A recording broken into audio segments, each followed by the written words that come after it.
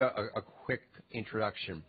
The EC50, our motto is 50 people who are changing the world that the world needs to know about.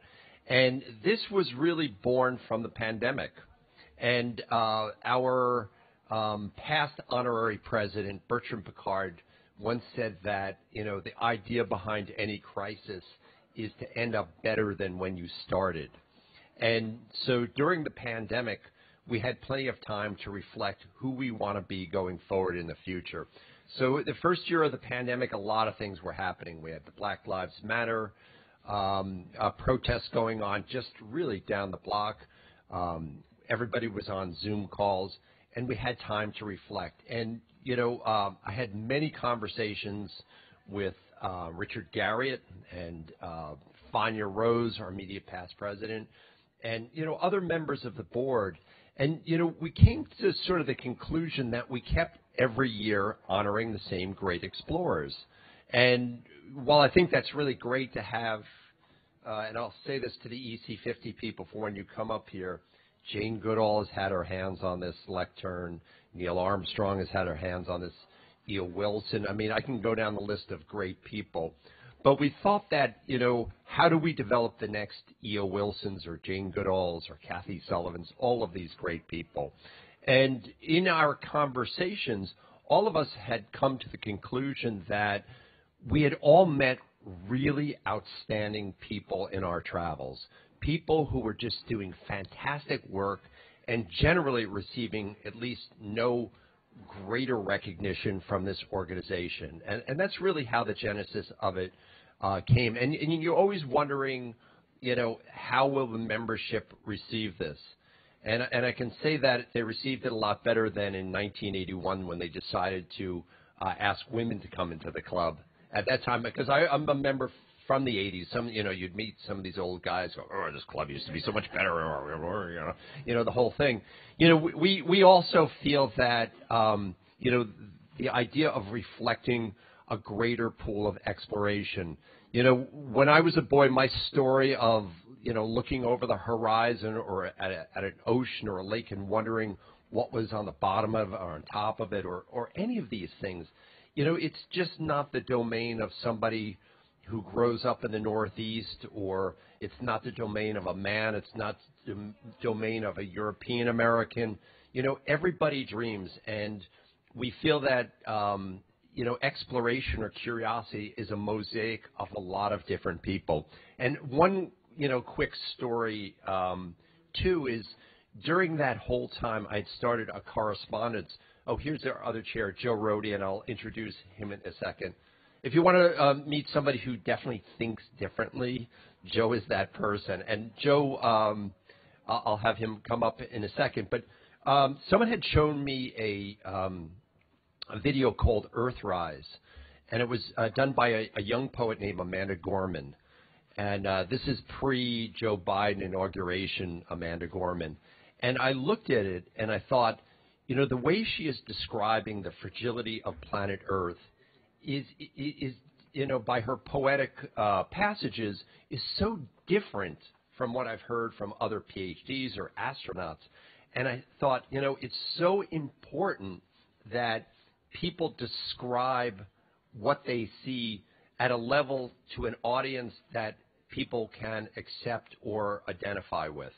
So if I were to, go to Tanzania and start describing something to somebody from a Maasai thing, he's probably going to look at me as a Mazunga Maku.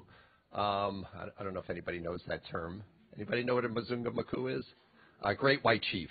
Opposed to somebody from there reflecting. So, the Explorers Club 50 is really here to reflect that greater variety of Earth. And we feel like if we're going to solve the problems of Earth, we need people.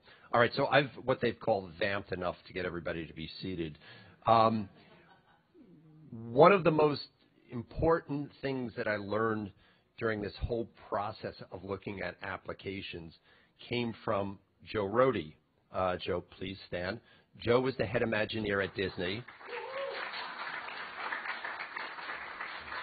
So Joe challenged, this is how Joe challenged the group. He said, if you take the same people with the same premises and you look at a problem, you will always get the same results. And so Joe encouraged us and challenged us to redefine what exploration is, on who says it, whether it be art or poetry or, a whole magnitude of things. In fact, Joe, I wasn't sure that you were coming here, but I'm going to let you describe that challenge, and then we'll get into the speakers. So this is Joe Rota, the co-chair of the EC50. So.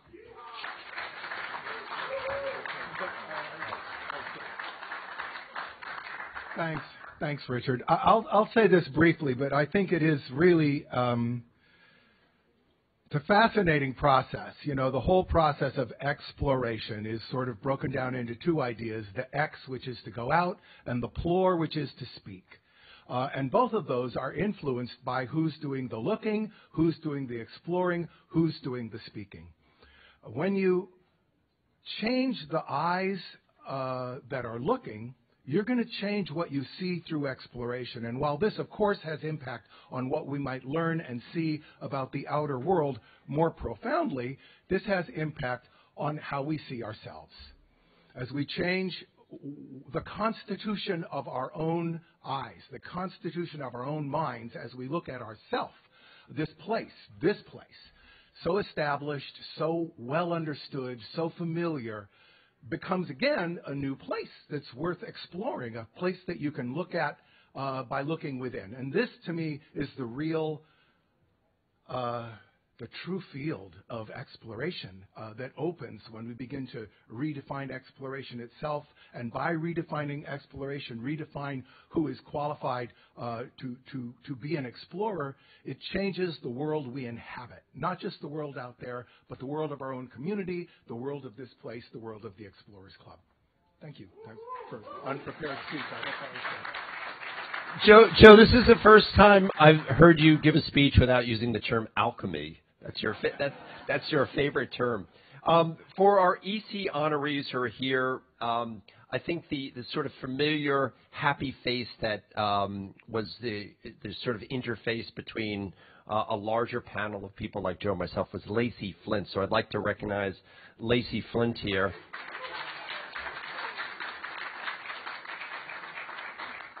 Lacey would come in and says, "You've got to read this application." I mean, time and time again, many people, we've heard this from several honorees of this, that they have what they call imposter syndrome. And I have to tell you, after reading some of these applications, I have imposter syndrome. I'm like, holy cow, these people are really doing terrific work. And I just want to give a quick shout out. Whenever you do these things, they just don't happen by sprinkling a little water and hoping it grows. It takes people who also believe in it and people who are going to financially back it. The very first people I went to, I can say I went to Discovery, and immediately they gave us money to promote this. They said, fantastic. Our friends at Rolex, same thing, and both are continuing to support. We had individuals like Fania Rose, and I don't know if Meade Treadwell's here, and Richard Garriott. All of them said, we think this is the most important thing we do at the club, and we would like to, make sure that this program continues and continues to feed our club. So, Lacey, I'm going to have you come up here, and really, I want to give Lacey a big round of applause because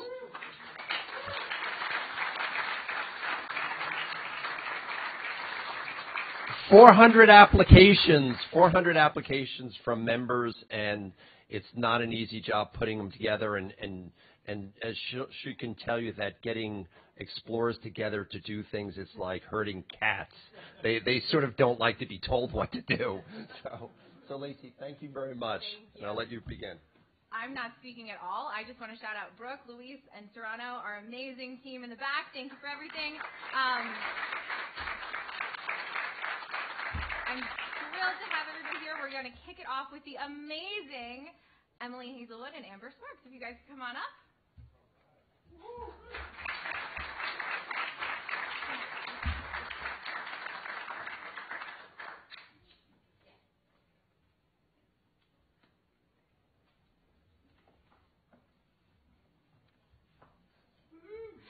morning, everyone. Wow. I think they're going to be setting up our slides here. Yeah, it is.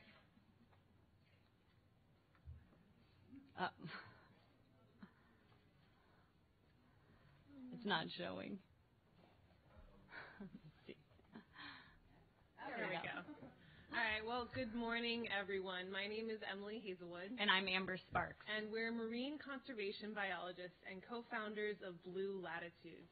Blue Latitudes is a women-owned marine environmental consulting firm, and we specialize in converting offshore oil platforms into artificial reefs. And today we're going to be telling you a little bit about why we do that. There are offshore oil platforms found in almost every single ocean on the planet. And at some point, all of these platforms will need to be removed. Completely removing an offshore oil platform is costly and environmentally taxing, especially when you consider the marine ecosystems, brilliantly colored fish, scallops, and anemones found on these structures. But there is an alternative. There's an opportunity to repurpose these platforms as artificial reefs. And we've already started to do this. More than 600 offshore oil platforms have been repurposed as artificial reefs in the Gulf of Mexico, in Malaysia, and in Thailand. When an oil platform is reefed, the upper portion of the structure is removed, the wells are sealed and capped, and this jacket structure, so what's below the water, is left in place to support the marine life as an artificial reef. Many of these platforms have been studied for decades, and in California, they've been found to be some of the most productive habitats on the planet, more productive than mangroves or than even some coral reef ecosystems. And the secret really lies in the structure itself, made of galvanized steel. The beams and cross beams stretch from seafloor to sea surface, creating a lot of real estate, complexity that attracts marine life. Here in California, we see scallops and anemones, schools of jack mackerel, and we even see some of our state saltwater fish, the Garibaldi, that nest and make their permanent home on these platforms. But when it comes time to decommission, this is a very intensive offshore endeavor. It's like removing something the size of the Empire State Building from the seafloor. It's technically challenging, costly, and can have some significant impacts on the environment, especially if these platforms have been functioning as reefs. So rigs to reef provides an alternative to completely removing that jacket, through which an oil company can modify the structure so that it will continue to support marine life as an artificial reef. Through a rigs to reef approach, the wells are always sealed and capped, and the oil companies retain liability for those wells, so should there ever be a leak or spill, they're always responsible. And what you see from your beach chair or the top side is removed. So it's really just that platform jacket that's either toppled on its side, can be towed to an area of ecosystem need, or the upper 80 feet are removed to allow ships to safely draft over. No matter which decommissioning option is selected, the purpose of a rigs to reef decommission platform is to retain approximately 6 acres of habitat per structure and allow this platform to function and help marine life to continue to thrive as an artificial reef.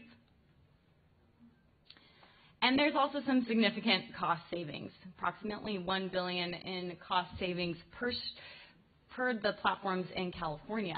And in accordance with rigs to reef law, a big portion of that cost savings goes back to the state.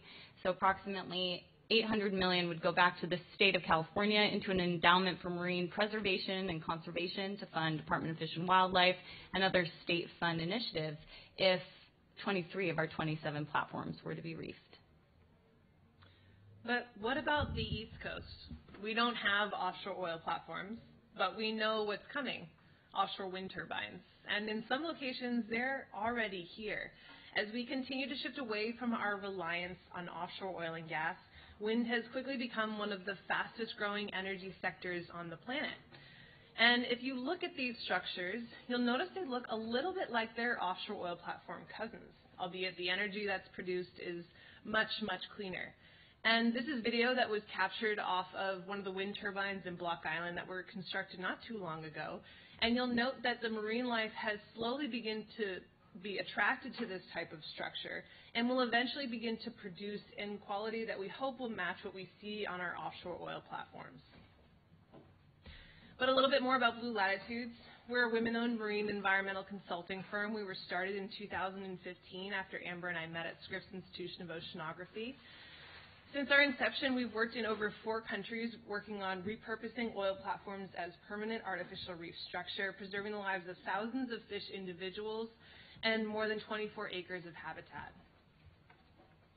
But we'd love to hear from you. You can feel free to reach out to us on our website or contact us at emily@bluelatitudes.org, amber@bluelatitudes.org, or check out our social media channels. Thanks so much.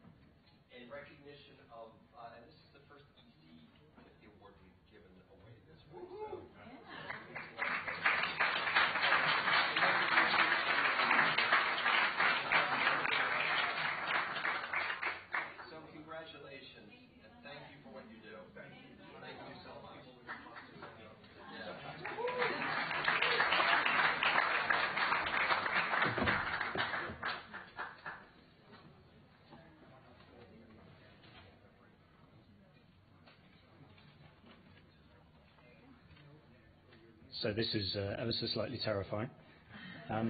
So I'm obviously Tom, and speaking of imposters, I'm not entirely sure that I should be associated with that title of a presentation, to be totally honest. But I'm a documentary filmmaker. I was in the BBC World Affairs unit covering war, natural disaster and all of that stuff before moving into environmental filmmaking, protection of wild spaces and wildernesses, and umbrella animal species. So I'm assuming there we go. Oh. Is there a way to reset this? This is. Oh, there we go.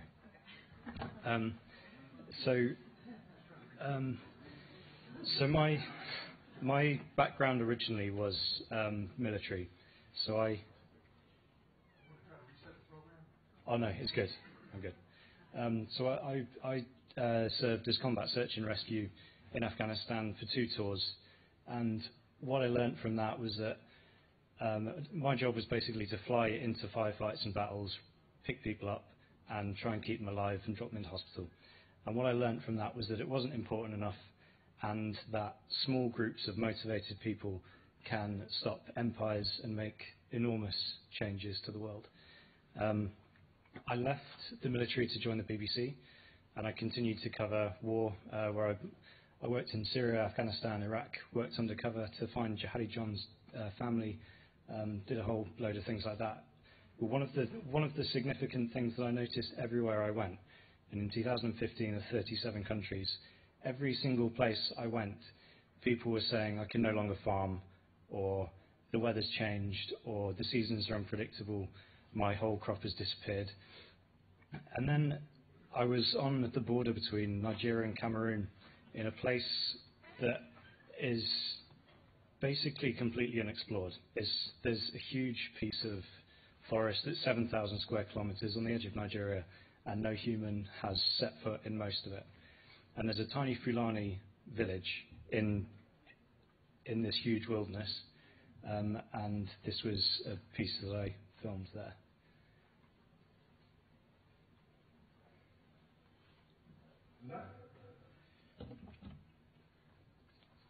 Completely hot.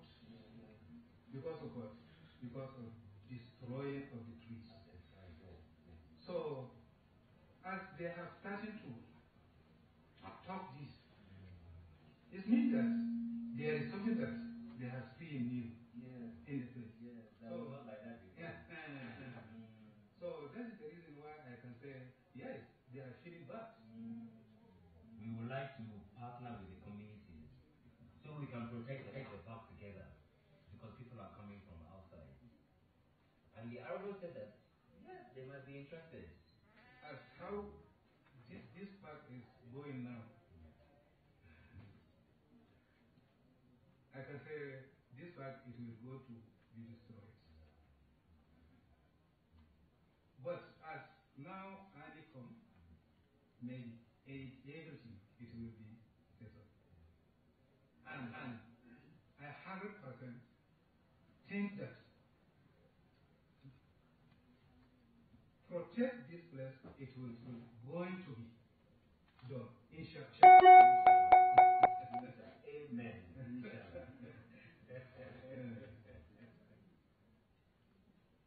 Okay, so that was significantly out of sync and not a proper reflection of the editorial quality that we produce. But the people that are facilitating the saviour of this park are the rangers. And what I learned from my time in the BBC and travelling all over the world with them was that the people that protect wildernesses and wild spaces are some of the most important people in the world, and their stories, I believe, are the most important stories in the world. And so I set up a company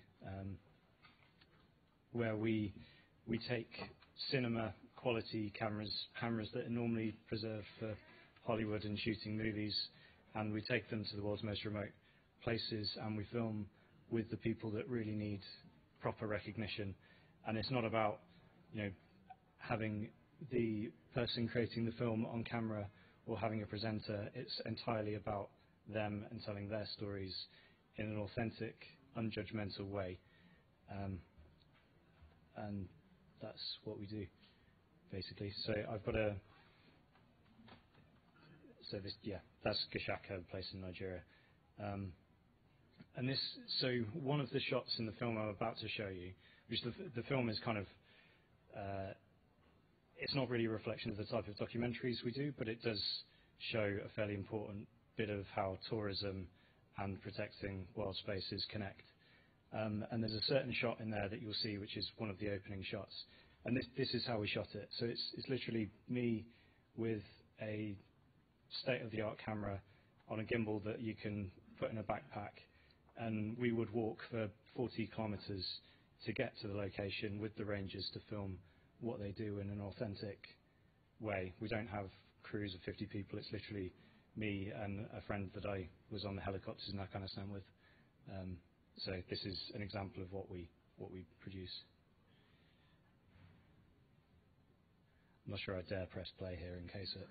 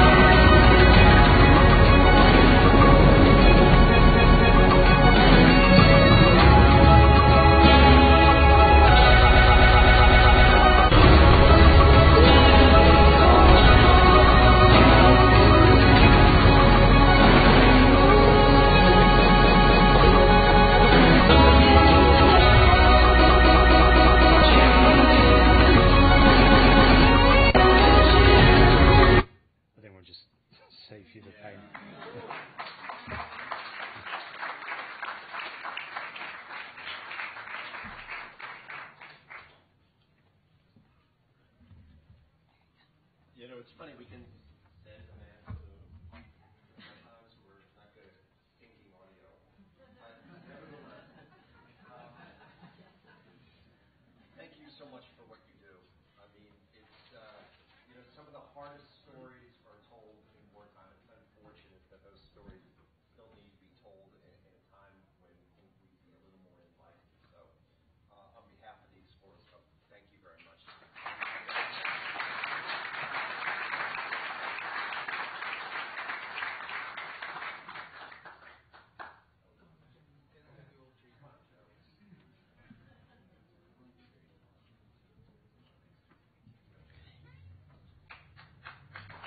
Shauna.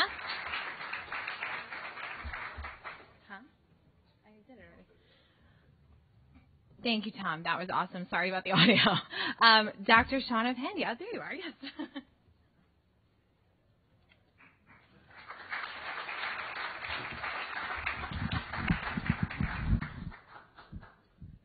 All right. Thank you so much, everyone. We're just going to wait for the slides to get going. I did not have imposter syndrome before those first two presentations. I do now.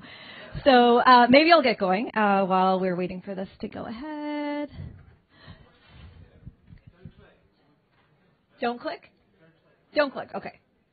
Just the best advice I once received during medical training was stand back and resist the urge to do anything. So I'll do that right now.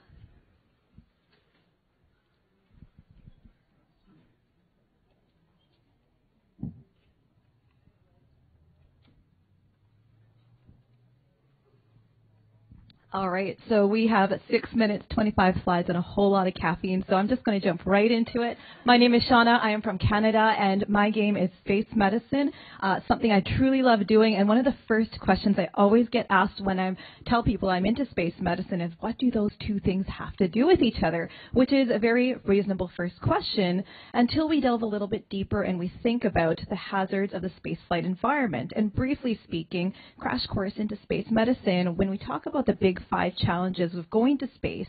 At a very high level, this includes altered gravity, so whether it's weightlessness on the International Space Station to 1/6 gravity on the moon, every single bodily system is affected by altered gravity. So our bones lose density, our muscles lose mass, our fluid shifts upwards, putting more pressure on our brains and around our eyes. There's increased exposure to radiation, which can have short-term and long-term effects. The further out we go, the more independent we need to be. So by the time we get to Mars, we're dealing with, at times, a 46-minute round-trip delay. And then we're isolated and confined from the creature comforts of Earth. There's no Starbucks on Mars, unfortunately.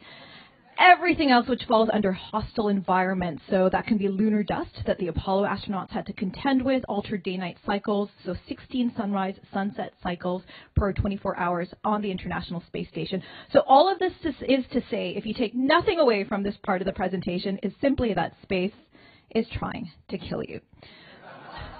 So why do we care about this? This isn't just a theoretical concept. It's not just for fun, but it's because the international space community, led by the space agencies as well as by the commercial space agencies, have a really very real plan to go to the moon, Mars, and beyond. So this is a snapshot of the NASA roadmap towards going to the moon, or going to Mars, with the moon as a test bed along the way, starting with Lunar Gateway and Artemis.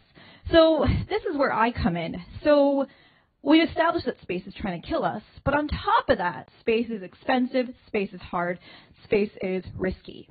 So how do we retire that risk? And that comes from practicing in analogous environments that are in some way space-like compared to Earth.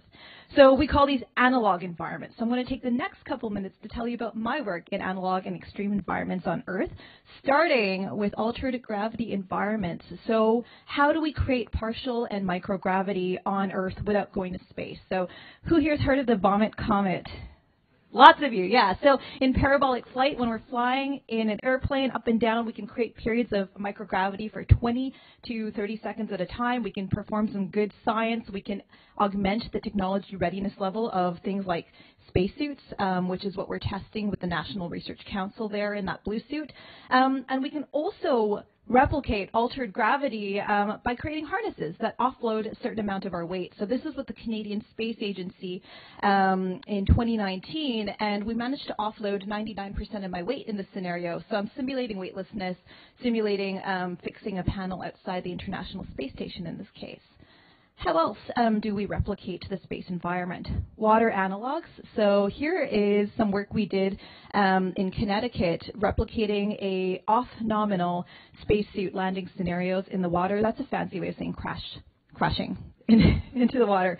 And so in this case, we're testing how does the spacesuit interface with water? How do you get into the raft quickly? I learned the hard way. It's really important to pull the seals on your suit. Don't get water in it. It's hard.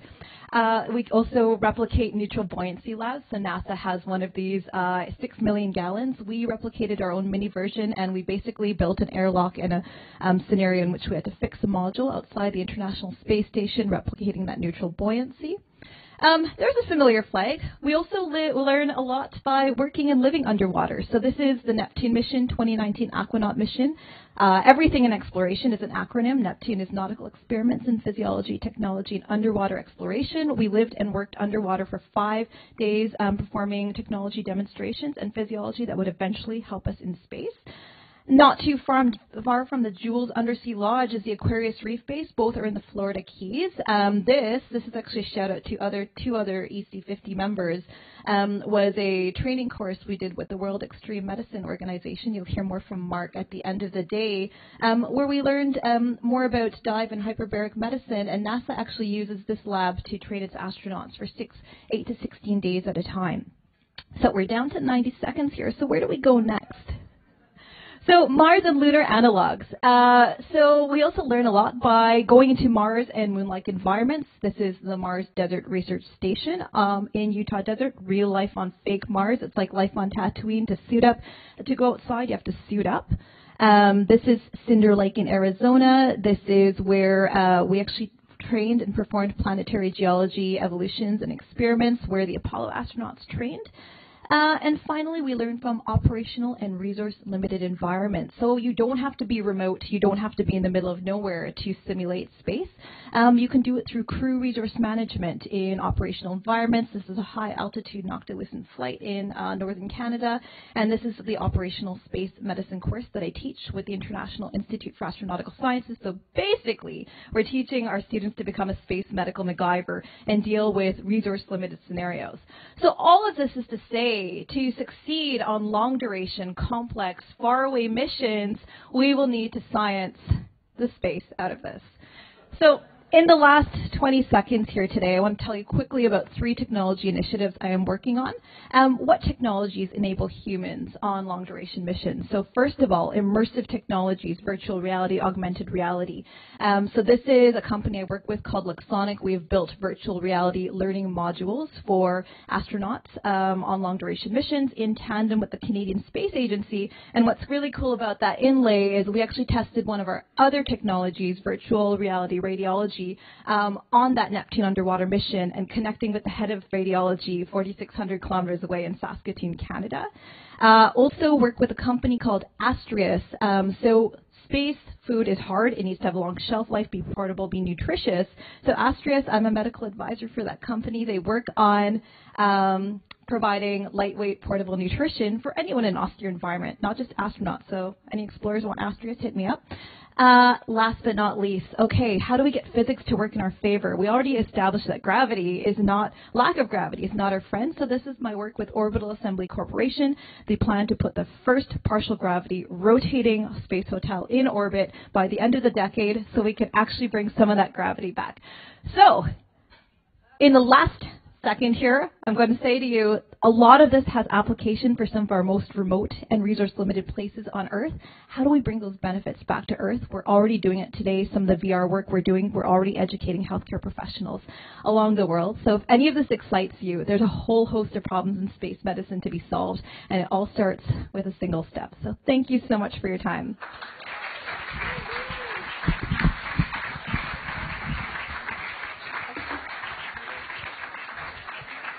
Shauna, that's really quite spectacular. As a another person remotely connected to the missions into space issue. That's really incredible stuff that you're doing. I want to talk to you more about that later.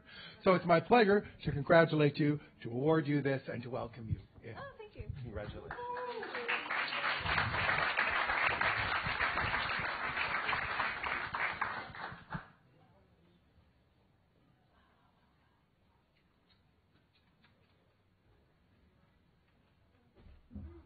Hi.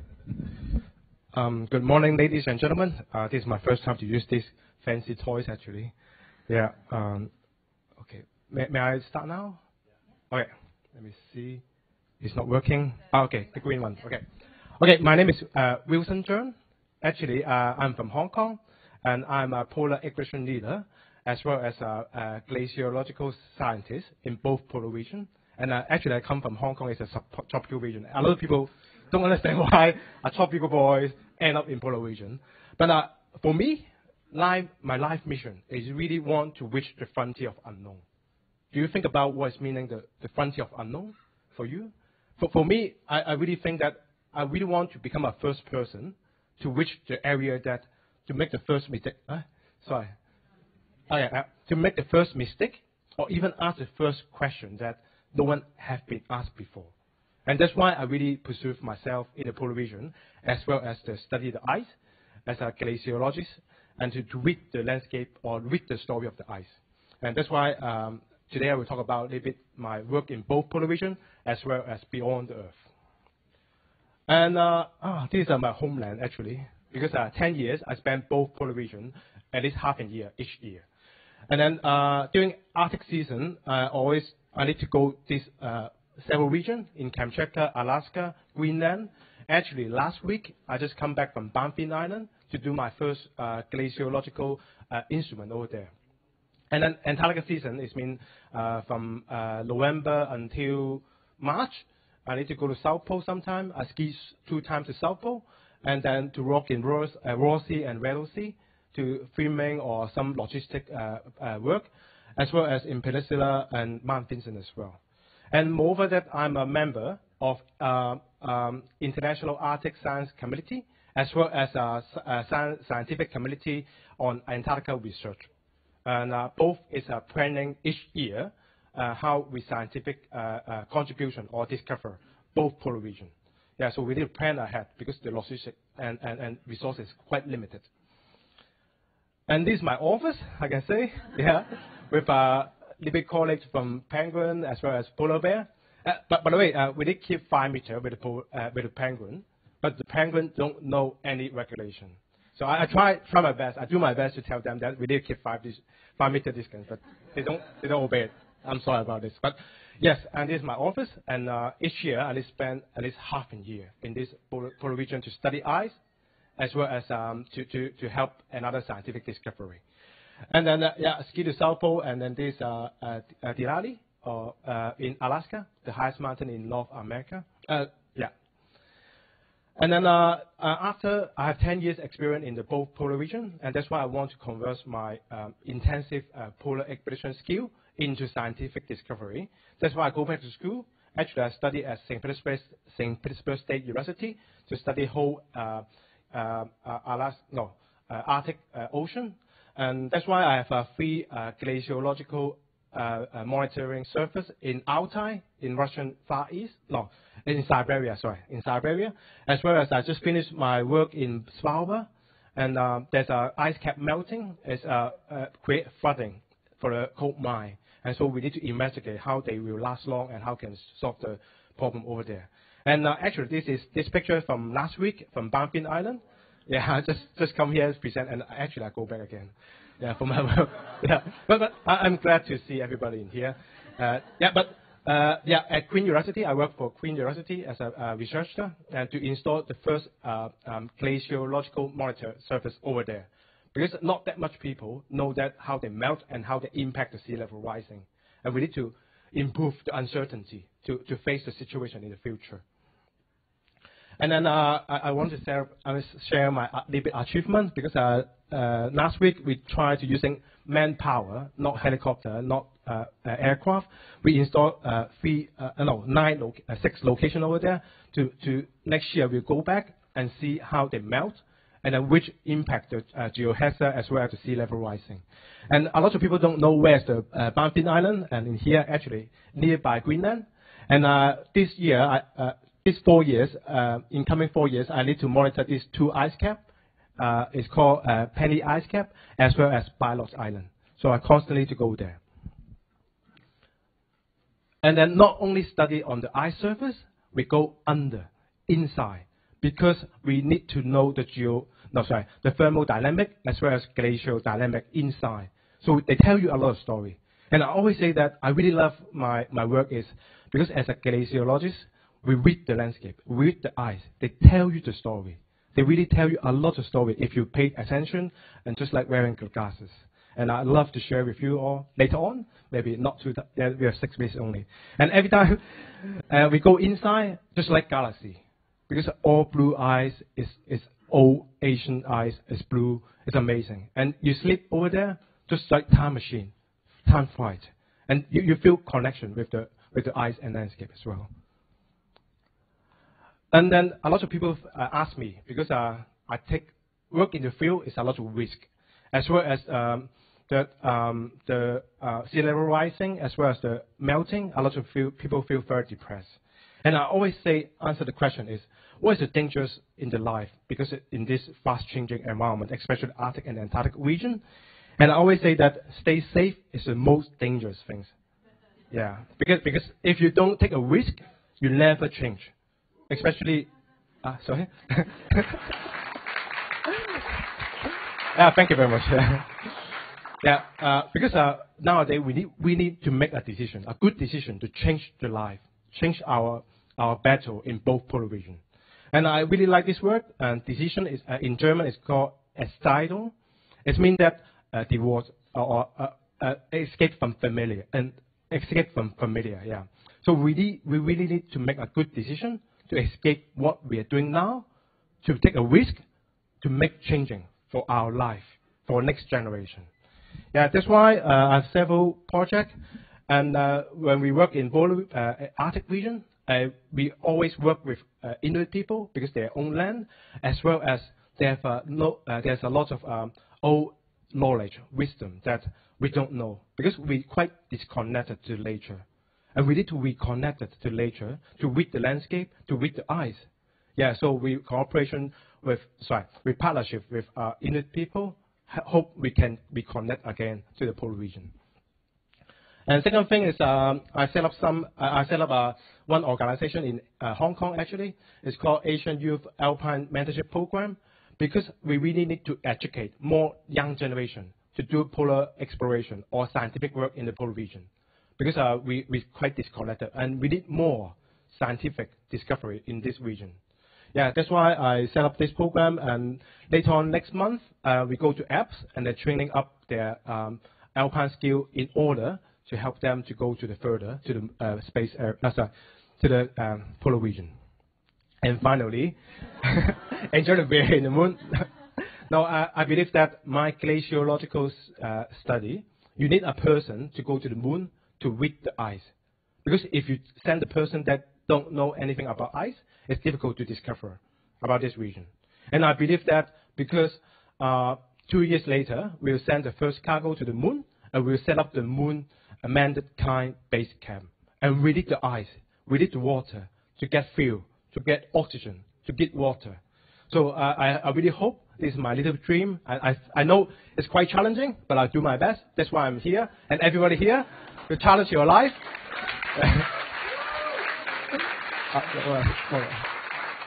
Yeah, I just give you one more take-home message. Life is challenged by the dream, by our dream, and exempted by the risk we're taking and the fail. Yeah, so if you like, there's an Instagram, and then you can follow me a little bit. It's a little bit promotion. Thank you very much. Yeah.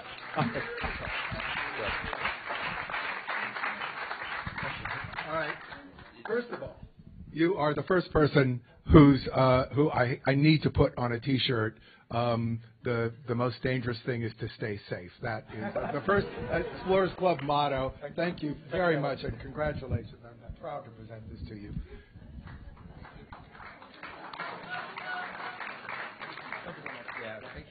Congratulations. Yeah. Thank you.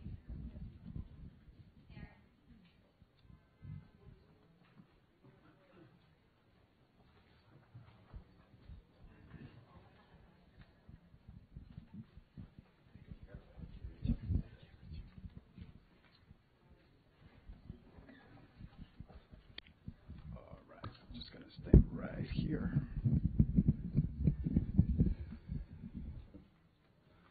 Hello. So I decided about 14 years ago to explore history through the bicycle. And I use the bicycle because it's a non-threatening vehicle to the environment. My goal is to curate routes throughout the U.S. that are historical. I've traveled every single state by bicycle except Alaska. That's my next one. In 2014 and 2020, I decided to travel through the Underground Railroad. I wanted to curate a route of the Underground Railroad that is called, well, there's an old slave song that was called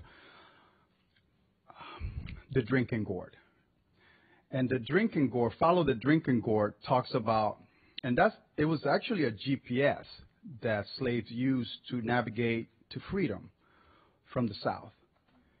And they didn't know that, but they would sing to each other, and it was a way to navigate. And it pretty much says you follow the Tennessee River, Ohio River, into and the North Star into Canada.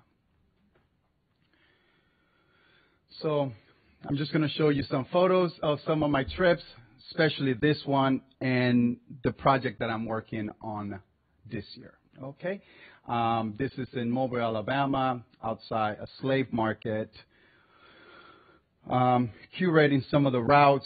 And my hope is that, again, future generations are able to learn history through the bicycle, traveling through bicycle. This is the meaning of the lyrics of traveling, Follow the Drinking Gourd. You could actually go to YouTube and look at that song as well. And pretty much, again, you navigate through the Tennessee River and the Ohio River, so that's what I did a lot, and stayed in cabins similar to the previous explorers and the freedom seekers that were navigating to freedom. Oh, how do I go back to that one there? Okay. Yeah. So this is this is Ripley, Ohio, the Rankin House, a famous Underground Railroad station. And that was one of my goals, to stay at one of the Underground Railroad station. And this is one of them that I was able to spend the night. And I really couldn't sleep because I knew the history of the Rankin House and just the energy there. It was just amazing. But this is Ohio, and the other side is Kentucky. So sits right on the riverbank of the Ohio River. Yep, traveling through the Underground Railroad. Another Underground Railroad station is in Ashtabula, Ohio. And on the other side of Ashtabula, literally behind this building, is Lake Erie, and then you can see Canada from that area. So, and this is me sitting proudly by Niagara Falls. After 1,900 miles of traveling by bicycle, again, I did it in 2014 and 2020. But this is my next project, retracing the expedition of the Bicycle Corps from Fort Missoula, Montana to St. Louis, Missouri, 1,900 miles. Took them 41 days, an all African-American troop. A lot of people don't know about the history of them, and that's one of the reasons why I wanted to share. I'm going to be retracing that this year, literally 125 years later. They started June 14 of 1897 at 5:40 in the morning, and I will be doing the same thing at 5:40 in the morning. I will be leaving Fort Missoula and riding my bicycle to St. Louis.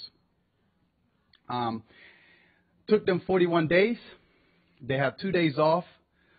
And they arrived in St. Louis at 3 o'clock at Forested Park, and I will be doing the same thing, arriving at St. Louis. And this is the actual map that I was able to gather from the museum in Fort Missoula, which I'm going back next week to do more research.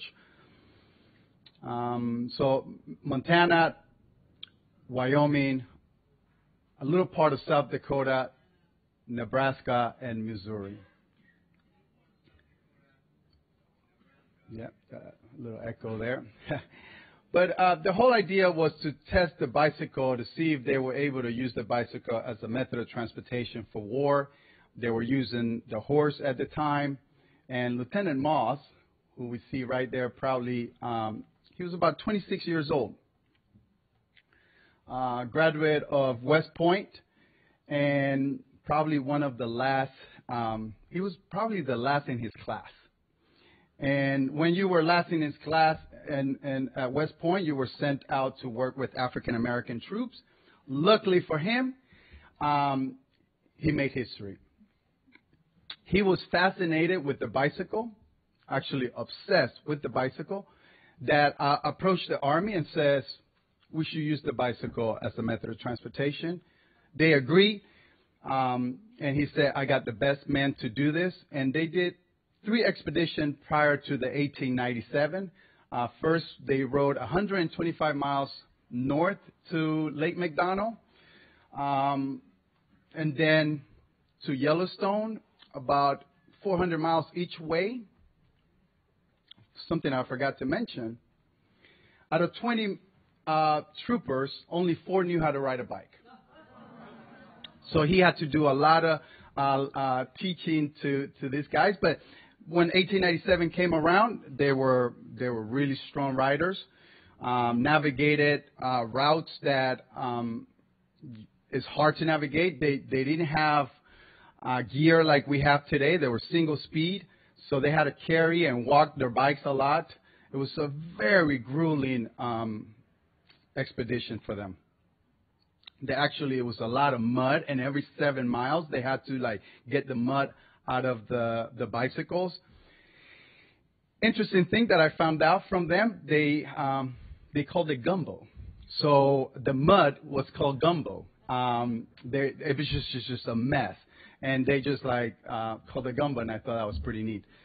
Many of you know this location is Old Faithful, and an interesting thing, too, to me was that, because I've been able to find some really cool pictures and a lot of newspaper articles, I actually have every single, okay, let me retrace that, because there was a kid, and I call him a kid because he was 20 years old, but he was a student at University of Montana, also obsessed with the bicycle, and his dad was the editor of the newspaper, the Missoulian, and he told his dad, Dad, I want to go with those men on that expedition.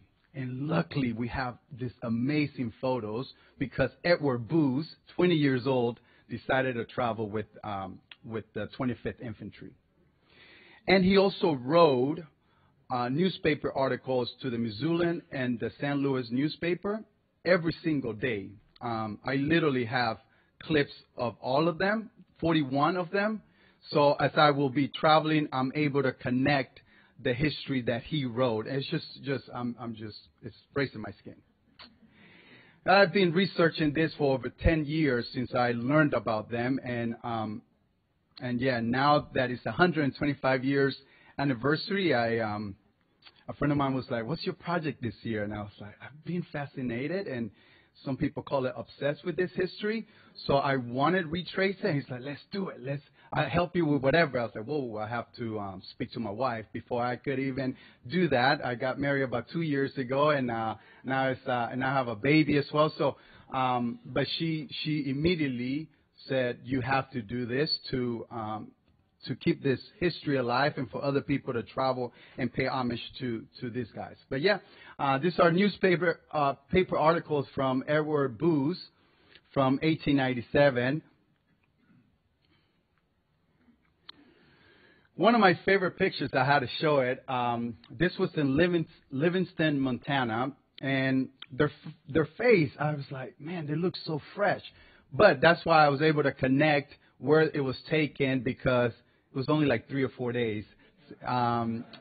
They were really tired at the end of this trip, but I just love their face, and I love that everywhere they went. This was actually the story in 1897.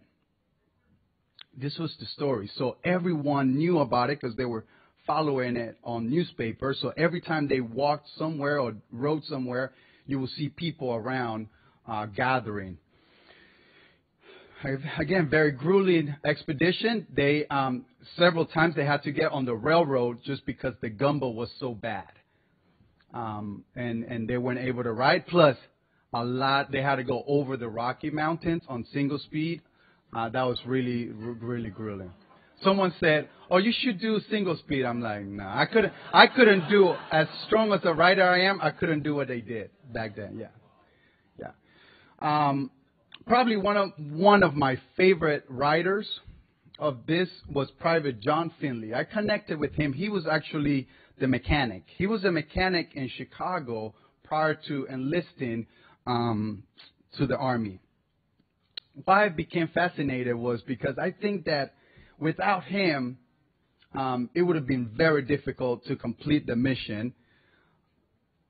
Lieutenant Moss was obsessed with 50 miles every day. He wanted to ride 50 miles. The bikes that we have today I have several expedition bikes. Those were not expedition bikes. Those the spokes couldn't handle it. The rubber tires were 125 years. They didn't have that technology that we have today. But he kept it going. As a matter of fact, he wasn't able to sleep at night just working on all these bikes, and that was a lot of pressure for him.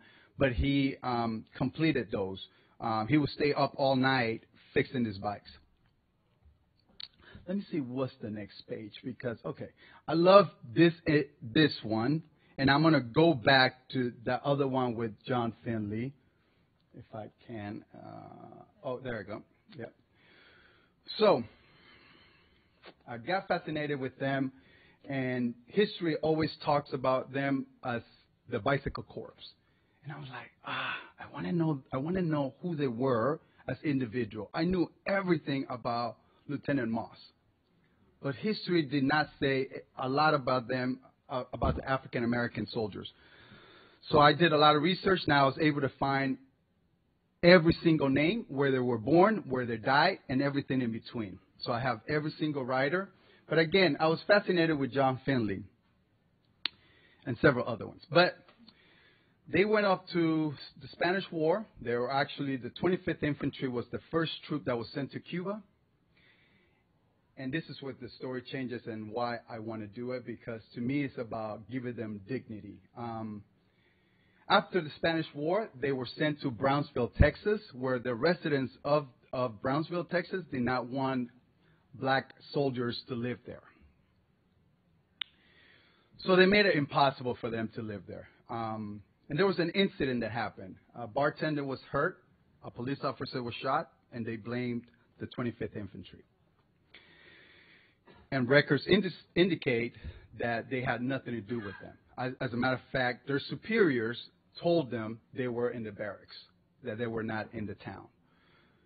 And they were cleared by the court, the Texas court, and they were cleared. But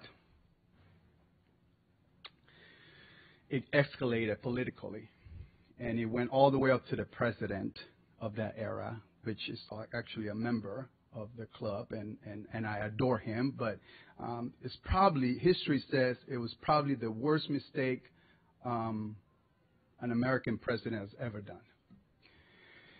He, without research, dishonorable discharged the whole platoon. John Finley and many others were left without pension. There was one guy, Sergeant Mingo Sander, was 38 years old in that expedition. At the time he was dishonorable discharged, he was about 3 months to retiring, left without a pension. Most of these guys forgotten. I'll show you this plaque because last week there's several of them that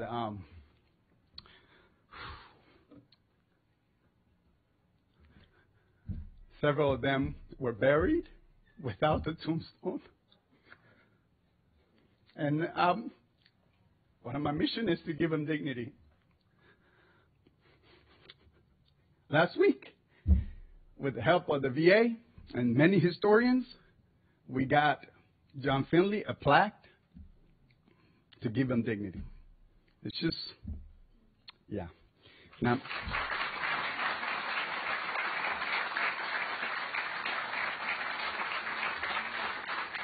and we're working with many others because they deserve it. They deserve it. But anyways, that's it. Thank you.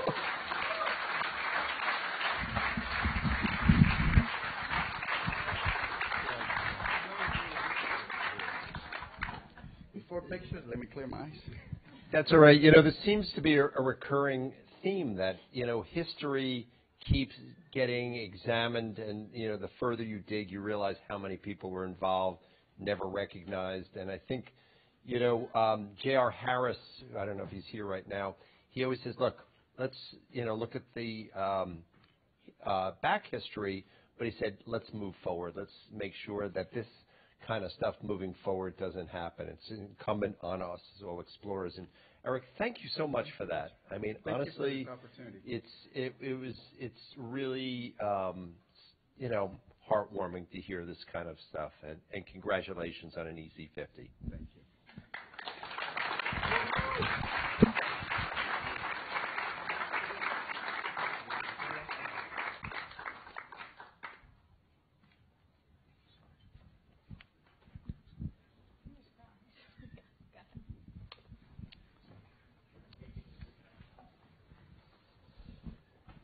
Okay, so we've been talking a lot about imposter syndrome.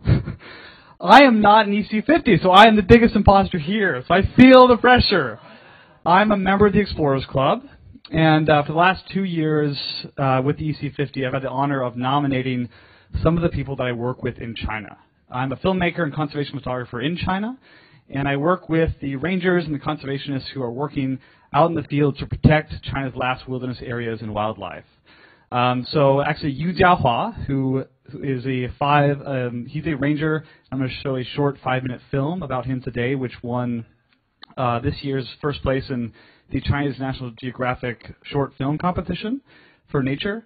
But also Liu Yanlin, who also won this year. And Liu Yanlin, I'd also like to point out his work as an EC50 from 2021.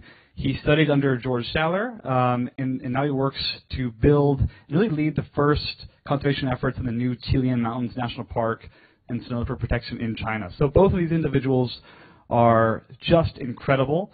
And their work in China, while they're quite well known in China now, often to the outside world because of language or internet, and of course they can't travel here from restrictions, they don't get the word out a lot. So all credit goes to Yu Jiahua and Liu Yanlin, and this film about Yu Jiahua, who is a 72-year-old grandfather. As he told me in a short story, they once had to overcome poachers with guns with their bare hands, because as poachers in China, they can't have guns, and guns are illegal. So he is one of the most incredible, brave people I know, and this is a short 5-minute film. Hopefully the audio works, and we can all enjoy it. Thank you.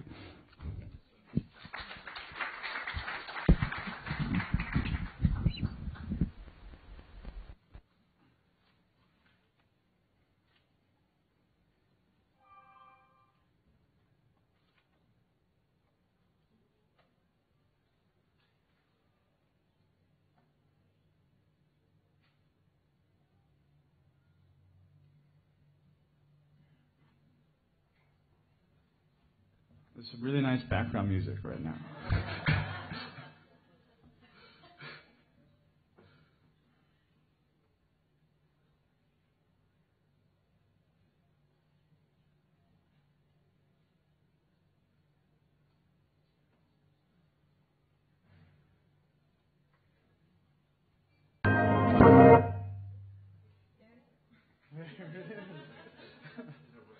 Yeah. So this was filmed in the new Giant Panther National Park, and this is all about over 14,000 feet within the national park. And this area in the 70s and 80s Poachers, basically, they used to burn the forest to kind of scare out the animals, and they would send some people below in the mountains to burn the forest and others with guns to hunt the animals. And that's when Yu Jiahua basically turned from poacher to protector in the 80s to start this conservation group.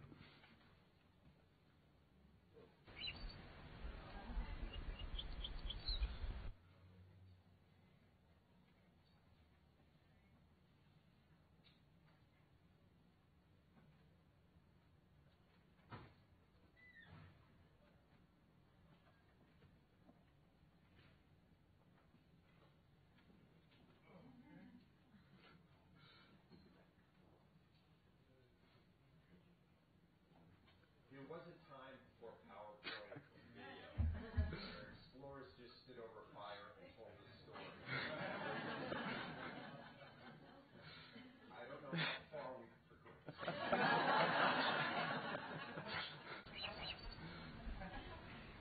Is that somebody's phone ring or is that That is. a bird there? We got like 2 seconds of it.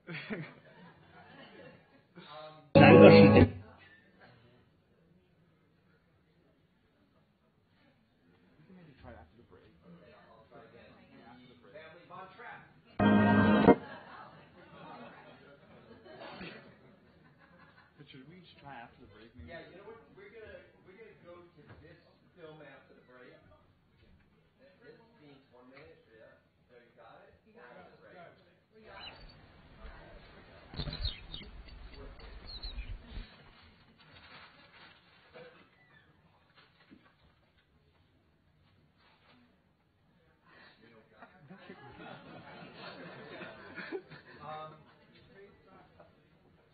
Take it off. Do it afterwards. Really, thank you not only for the film. Dankeschön.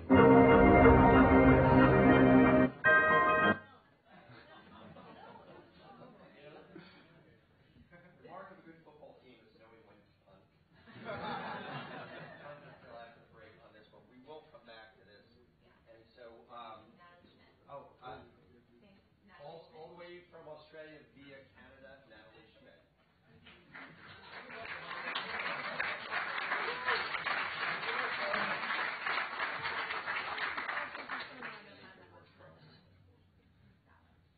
Oh, and it's the green button. Use the green button. Hopefully. Oh. Whew. I'm scared. Oh, it's me. Oh, my gosh. Gosh, what incredible company to be amongst. I'm just sitting there just in awe of everyone. I can't believe I'm here. I really can't believe I'm here. Gosh, so when I was going through a particularly difficult time in my life, I was depressed, I was lost, I sent out a sincere prayer. I was on my knees in complete surrender and I asked the universe, please show me how I can be of best use to the world. And I know we've all been there because every single one of you in this room wants to make a positive difference in the world. And this then sparked a really pivotal and humbling decade of my life in conservation. So as a conservation geneticist, I've always been deeply fascinated by the use of genetic tools, not just to learn more about rare and elusive species, but rare and elusive species that survive in the planet's extremes. When I was a kid, I was deeply inspired by my great-grandfather, Charlie Sandell, who was part of Mawson's Antarctic expedition from 1911 to 1914. And I was lucky enough to follow in his footsteps. First, with a PhD with the Australian Antarctic Division on humpback whales, and then after that, I got to study the largest animal that's ever existed, the Antarctic blue whale. And this was an incredible dream come true for me. Now, trying to find an Antarctic blue whale in the vast Southern Ocean is pretty much like trying to find a needle in an ocean full of haystacks. But luckily, they vocalize really loudly and at very low frequencies, so we can detect them from over 1,000 kilometers away. So to find one, our acousticians would drop sonobuoys over the side of the ship, which are basically like floating microphone arrays. So when you detect a blue whale call from 3 of these sonobuoys, they can then triangulate those positions and place the ship within 2 nautical miles of that individual that was calling, from over 1,000 kilometres away, which is phenomenal, and we can easily see their tall blows on the horizon. And we managed to make some pretty cool discoveries with this work. So when we were trialling this method off the southeast coast of Australia, we literally bumped into one of the rarest whale species in the world. This species is so rare that it's only previously been described from dead specimens, and we managed to get both photos and video footage, Shepherd's beach whale. When we were in the Ross Sea, around the sea ice, we encountered a massive feeding aggregation of over 100 Antarctic blue whales, gorging themselves on big balls of krill. It was the most phenomenal thing I think I've ever witnessed in my life. And we were the first team of people to satellite tag an Antarctic blue whale to track their movement. And for that, we had to get up very, very close. And this is a clip of this exact moment. Please let it work.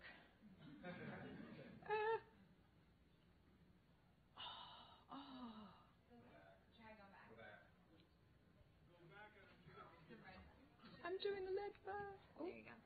And play. They're going to play. Go back. Okay, they're going to press play. Okay.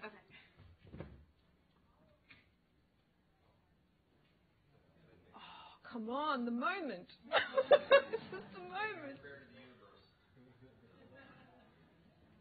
Oh, was it not going to play? Cannot play media. Oh my God. We'll play this. You know, one of the other marks of explorers is able to adapt to a changing environment.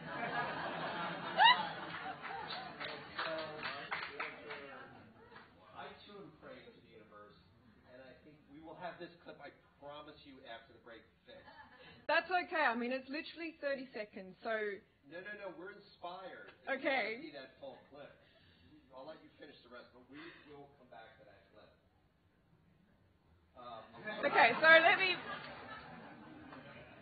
So this clip was literally the culmination of everything that we'd worked so hard for. Like, it was months and years of work in this moment. We were both excited and absolutely petrified because so much can go wrong in that moment. We had to get the biopsy sample, the tag, and the photograph all at the same time, or we missed the opportunity completely. We're racing towards this whale. We have to accelerate. Our hearts are racing at the same time, and we managed to get the tag. But what I wanted to say about this was that it was the times that I was in that little boat and in amongst the sea ice, and it was dead calm, dead quiet, and a sea fog would come in, and the ship would disappear. And so you're completely alone in the middle of the Southern Ocean. They were the moments that I was in complete awe, where you're so completely connected to all of nature. I cried many times. And in those moments, I thought to myself, my God, everyone needs to experience this feeling, not just an elite few such as myself. A change began to occur in me, a transformation. I was still interested in rare and elusive species, but I thought, really, to be truly successful in conservation, we need to involve everyday people. And everyday people need to experience this type of awe along with us. And that transformation was so profound that I actually gave up whale research, or postponed it at least. And I started working for an NGO called Panji, with communities in the high Himalaya of Nepal around snow leopard conservation. And it was these animals and these incredible people that made me realize there's a gap in conservation that needs filling. And I've spent the last 6 years trying to fill that gap by trying to develop a species detection technology that can be used by everyday people. And I wanted to end this talk by saying that I'm very grateful and lucky to have been able to follow my heart in conservation, which is not an easy thing to do. But I truly believe that when we let go of what we think we are, we become what we might be, and that is someone that is potentially more useful for the world. And I really look forward to talking to you more about this technology that I've been developing over the past 6 years in a future talk. But until then, thank you so much. Thank you.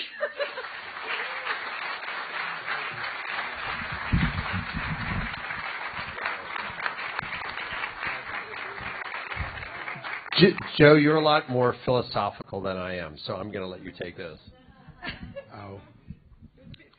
No, it's an honor to present this to you, Natalie, and both the parts of the world that you work in, the transformation that you've undergone yourself, the exploration of yourself and of the world, and the messaging out to the world is so profound, and I'm just very proud to be able to present this to you. Thank you very much.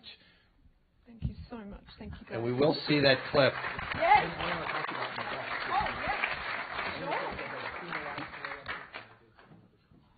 You know, you just missed a very good Explorers Club moment, and this happens all the time when you put people together. It goes, I want to talk to you about some of the snow leopard work I did. And that happens time and time again when you put people together. So just wanted to share yet another Explorers Club moment. So, Natalie, we will see that clip a little later.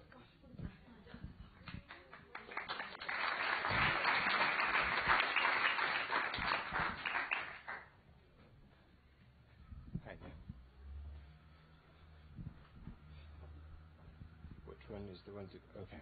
Hi, I'm Theo Anagnostopoulos. I'm from Greece. I'm delighted to be here. Many years ago, when I was studying for my PhD in England in molecular genetics, towards the end of it, I went to a party and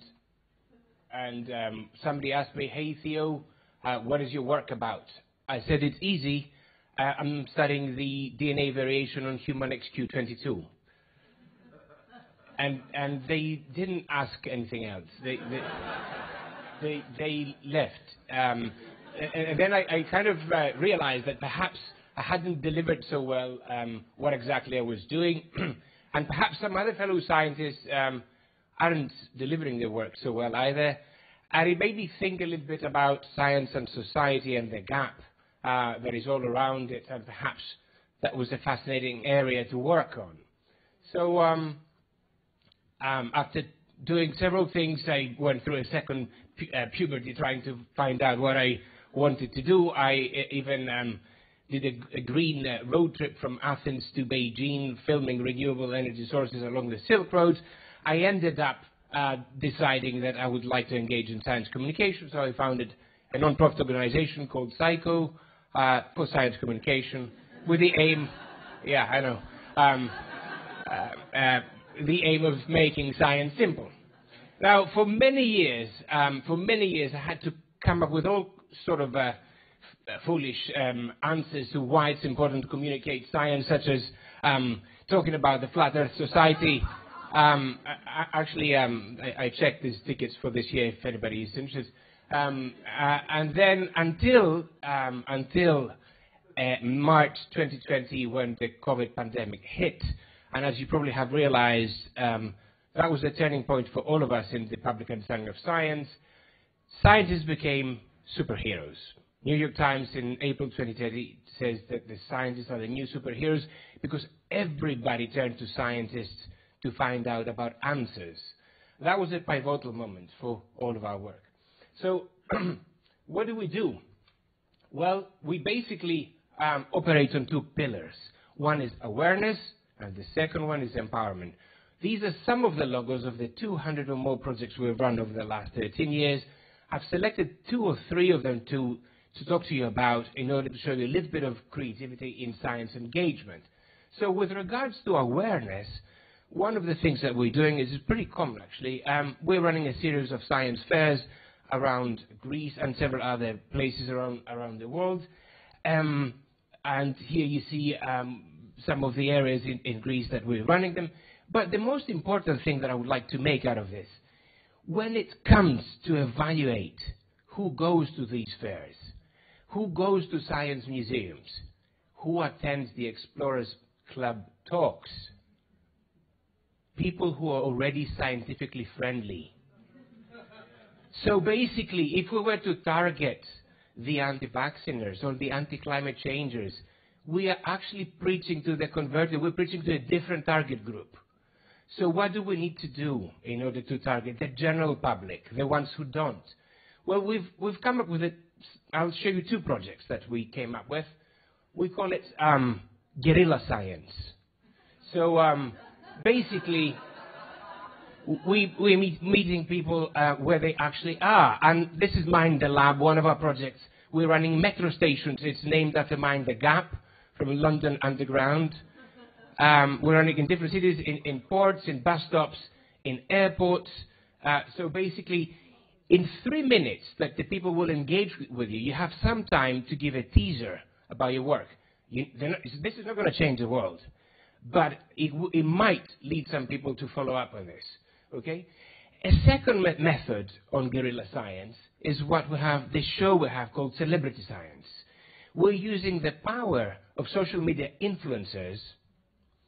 Here you see a YouTuber on the left, an astronaut, Clay Anderson from NASA, who is a scientist, and we're playing a game like Trivial Pursuit, watched by a live audience and on YouTube. And why it's so successful, if you see those videos in our channel, they have hundreds of thousands of views. It's successful because it's all comedy, and comedy is the most serious form of communication. Now, with regard to empowerment, the second pillar I mentioned, we mainly work on several different projects on STEM education in order to train the trainers. Who are the trainers? The trainers are science teachers, basically, but they're not STEM educators. It might seem a little bit common sense that a science teacher in the States is also a STEM educator, but they aren't around the world. They don't necessarily know how to connect real-life science to what they put on the blackboard. And they don't do it in a biomatic way, and they don't cultivate problem solving.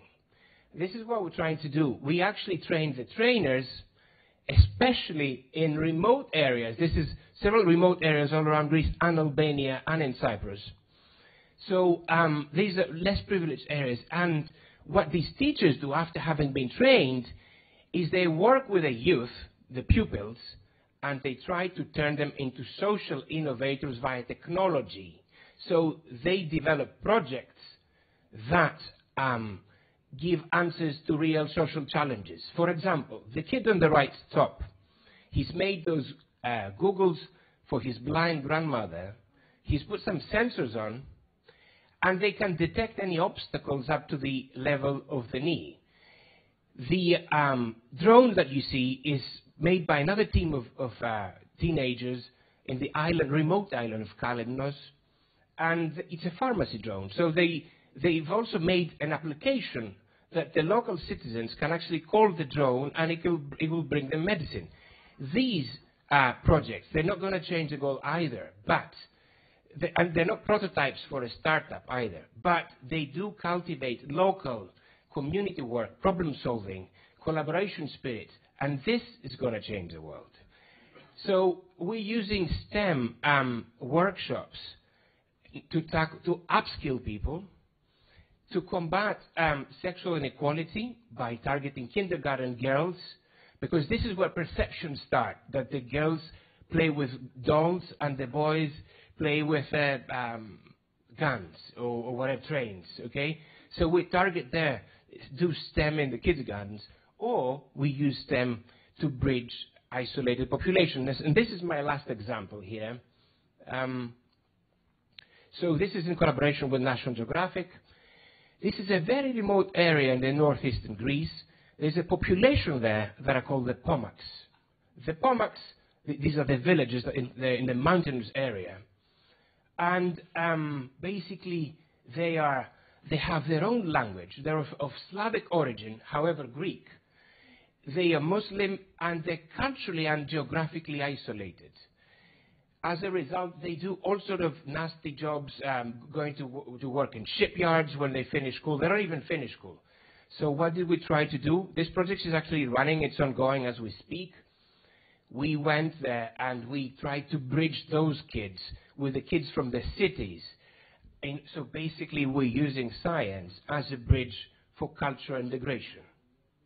And imagine this, we have plans to run it in Rwanda, in Cyprus, in the divided area, and in all kind of areas that is either former war area or there's some kind of isolation or separation.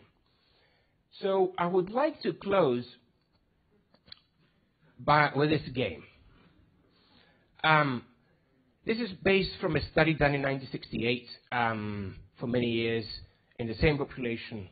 And I would like to ask you, how many different uses of a paperclip can a 5-year-old child find?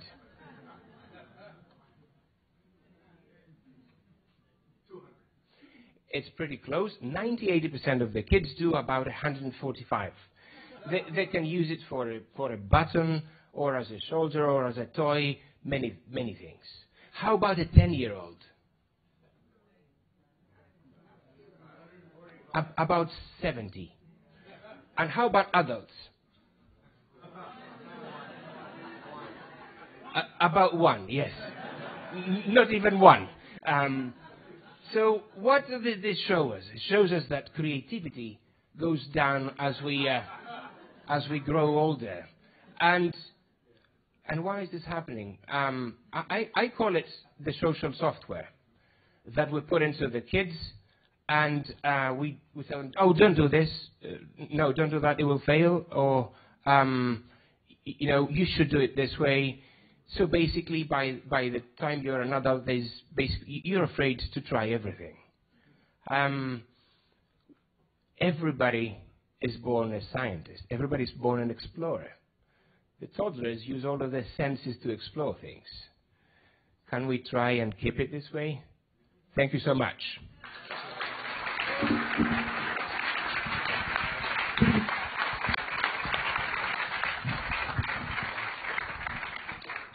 As a former teacher, I want to present this to you on my knees. So, thank you very much and welcome. The work you're doing is so important and so impactful. Congratulations. Thank you so much. Thank you. Yes, of course. And if anybody's looking for gifts for 5 or 6-year-olds, paper clips. All right. Thank you.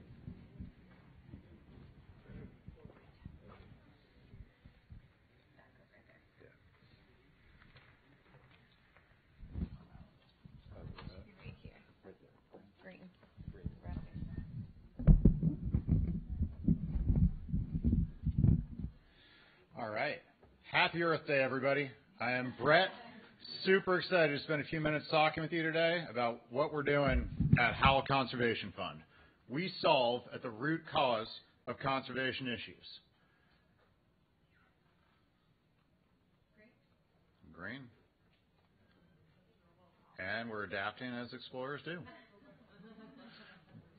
Nope, this is completely the wrong setup. All right. Cool.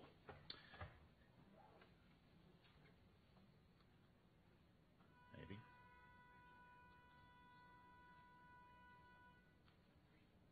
All right. We'll get the text solved. In 2019, we were fortunate to lead an expedition to the world's most plastic polluted beach. These are a few photos of that. Now, you might think if you just got back from spring break, we were cleaning up Miami Beach. But, in fact, we were on one of the world's most remote islands. It's called Henderson Island. It's controlled by the British Overseas Territory. If you ever heard of the HMS Bounty, it goes back to the days of Pitcairn Island. And your closest reference points are New Zealand and South America. In fact, it is so remote, and it's ironic I'm standing here at the Explorers Club, that the Brits just figured out a couple months ago they had the island on the wrong place on the map for 85 years. Might explain while we were on the expedition ship, various software packages kept thinking we were driving through the island, but we were actually floating. So how does a 1.5 mile beach on an uninhabited World Heritage Site end up looking like this? And unfortunately, it's a tale of us, especially on Earth Day, it's relevant. No matter your best intention, if you're throwing out a piece of garbage, even if you're trying to recycle it, if it ends up on the street, if it washes down a storm drain, there's a very high likelihood it's getting into an ocean current and ending up somewhere like Henderson Island. So a few wow stats. It is estimated that the mass equivalent of 5,000 to 125,000 blue whales is entering the ocean each year in the form of plastic. 80% of this is now known to come from land. It used to be thought this was ship-based, for example. And 5.25 trillion pieces are estimated to be out there. So what does 5.25 trillion even look like? That's a big, big number. So if you take U.S. dollars, put the average size human next to it, a million's a little bit, 100 million's more, a billion is great, and 1 trillion is an Amazon warehouse. And we're talking 5.25 times that floating around.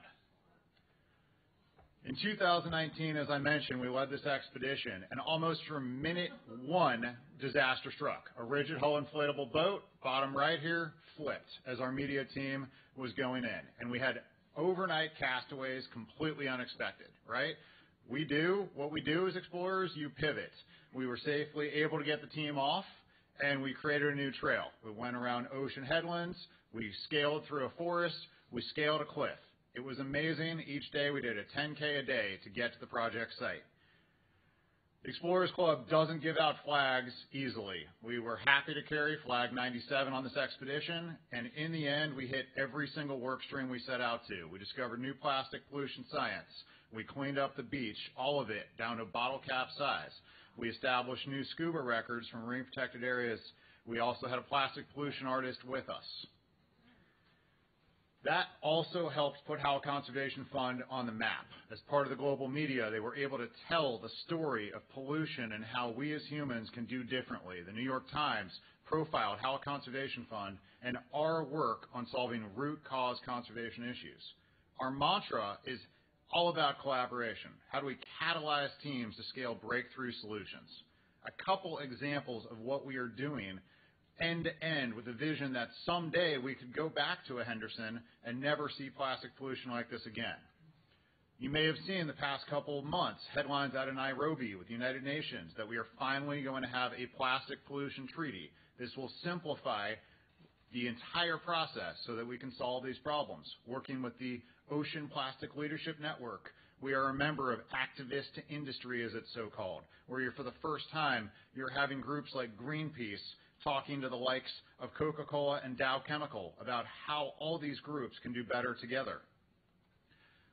We also work with startups, such as the Center for Regenerative Design and Collaboration. Their technology takes plastic, no matter how trashed it is, from Henderson Island and creates it into a viable new alternative that also solves the housing crisis. We are also working with the United Nations Development Program in Samoa with CRDC to see if we can make that island plastic pollution free. We also work hyper-locally. Project up in New Hampshire, funded by ourselves, the National Oceanic Atmospheric Administration, mouthful NOAA, and New Hampshire Sea Grant. And in this case, they had 10 years worth of plastic pollution data.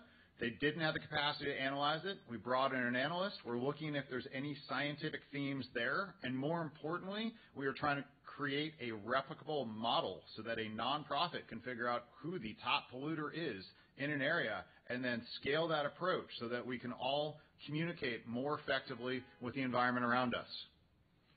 This is one of my favorite photos from Henderson Island. Half of what we collected was from the fishing industry. We started each morning with the Henderson Island workout, clearing that fishing industry material.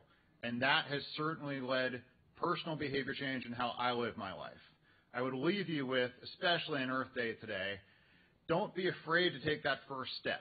If you have an idea that you think can change the world, no matter if it's in conservation or space or whatever it is, reach out. We're at the Explorers Club. Make that connection because you never know when your idea is going to be the next one that changes the world.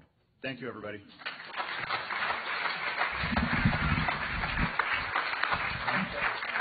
Thank you. You know, the motto of our thing is 50 people who are changing the world. And Brett, you epitomize that. And, thank goodness we found you. Happy Earth Day and congratulations. Thank you so much. Thank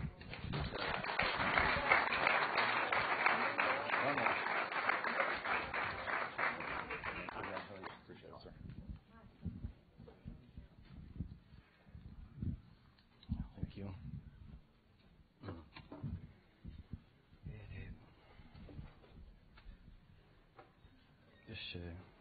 Just push the green button. Green button, yep. Well, dear Explorers colleague, it's a pleasure to have in front of me such an interested audience. My name is Ignacio Ficiallegui. I earn my life exploring the wind all over the world, and in my spare time, among other vices, I practice polar exploration. I'm trying to change the way we do things in this environment. Today, I'm going to talk about a project in which I am involved, one of the projects in which I am involved, that is called the Polar Wind Highways. This is a project that was created by Ramon Larramendi, who is my mentor within the polar exploration world, and also my EC50 sponsor. So thank you, Ramon. He's not today with us because he's starting an expedition in Greenland. Well, and I got a question for you.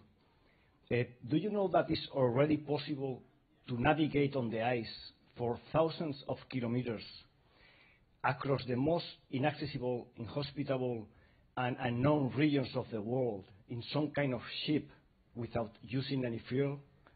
In order to do so, we need three main ingredients. We need the unknown regions, we need the power to move, and we need the vehicle to do it. Well, regarding the unknown regions, some of the most unknown regions of the world are the huge ice sheets of Greenland and Antarctica. Today we are going to focus in Antarctica. Most of the human activity in Antarctica takes place in the island and shores of the northernmost corner of the Antarctic Peninsula, which is actually well off the Antarctic cycle. Whereas the interior of the continent, which is called the Eastern Plateau, the eastern ice sheet of Antarctica, which is 1.5 times the size of mainland USA, and around 7.5 times the land surface of the Earth, is mostly unknown and pristine, which is all this area in the blue circle. And this was the territory, the unknown territory. Talking about the power, our work is showing that the power that we need to move is there, that is in Antarctica or in Greenland, that we don't need to import it, that it is in the form of wind. And based on our models, we have first sketched what we call the wind highways. And these wind highways are like the main channels of the wind, and they allow you to go across and around most of the continent. And secondly, we have outlined what we call the secondary wind roads, which will help you to explore and to connect other relevant places of the continent, but this time the conditions of the surface of the ice and the conditions of the wind are not so favorable. Well, and now let's talk about vehicle. Today's alternatives to move in these places are expensive, and are environmentally arguable.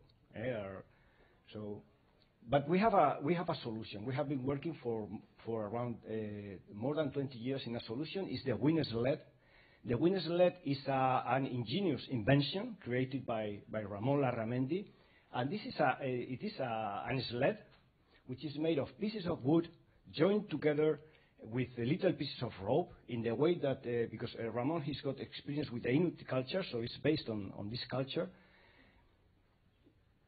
And then you put a tent on the top of it, and then a kite, which is steered manually with a pulley system, and is attached to the runners of the sled.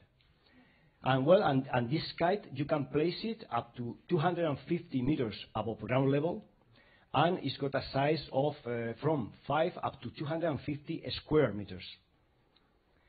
And we have been validated our model in Greenland and in Antarctica. I'm going to talk about the validations in Antarctica because it's like the tip of the iceberg in our project. And we have done it in 3 main expeditions. This one in orange here, that was an expedition in 2005-06 in which we crossed Antarctica across the inaccessibility area. It was an expedition of around 5,000 kilometers, and we reached for the first time the inaccessibility South Pole. Then in 2011-12, another crossing of Antarctica, this time with a stop in the geographic South Pole. And finally, in 2018-19, we made a round trip around Dome Fuji, that one at the top there, which is the area that is the origin of the wind. So it's the most difficult to go around because actually the model says that the wind is almost is not there. And also one is the coldest area on Earth. And well, I don't know what, well, we just left.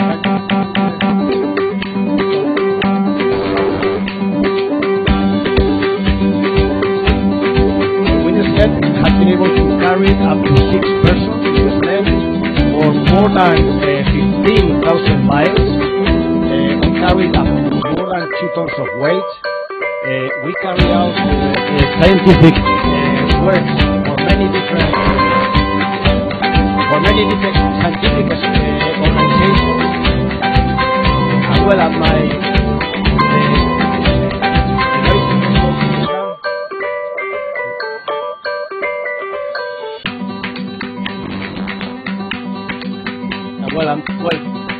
polar regions, are more important than ever. We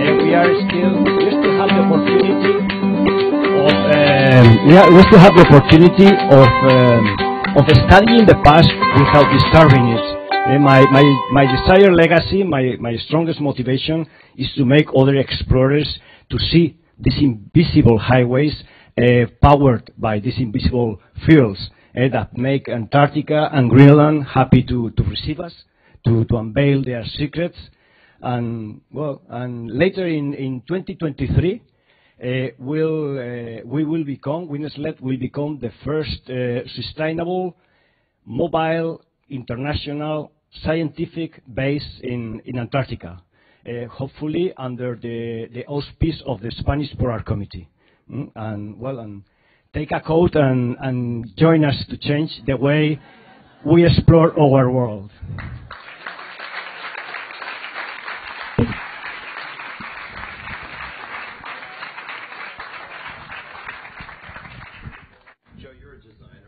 That is extraordinary design and problem solving, I have to say, as a designer myself. I'm very proud to present this to you, Ignacio. Thank you so much and congratulations. Thanks to you for the award. Congratulations. Very innovative. Very innovative. Yeah, thank you. Okay, congratulations. Thank you. Tough acts to follow. I know. It's right here. It's green. Yeah, green. Green. Okay, green. Okay. Okay. Tough acts to follow. My goodness, what am I going to do? Well, let's go. Initially, Eshigewen. Okay, this is a bit of a difficult word, so I'll explain. Okay, back during the pandemic, I'm sure everyone was going, what am I doing? Well, everyone was surfing and Googling and trying to work out, and including sleuth. Who are you? What are you doing? What are you up to? So this is what happened to me. Well, actually, I'm an archaeologist and ethnohistorian. Well, I was doing the same, like I'm sure everyone else was doing. Oh, someone's interesting, let's go and have a look at them. Well, what happened to me, I have an Academia EDU account, like everybody who does articles. We all do, shove them up there. Anyway, I had this article, couldn't get it published, the usual problem, everyone says, oh, I don't like it, reviews hate it, so you're like, oh, finally. And I finally published it, and then it got stuck because of COVID, and I'm like, no, can't believe it. So anyway, shoved it up on academia.edu, finally, when it finally came around saying relief. Then I got this guy kept following me, and I was like, who are you, weirdo? Anyway, it's called this guy called George Kenny, because he sent me an email saying, hi, I'm actually a dynastic shaman, and I'm really sick of academics because you keep telling us what we think, even though you come up and visit us. So I was like, oh, okay. I don't know how to reply to that one. So he says, well, I've actually chosen you. I was like,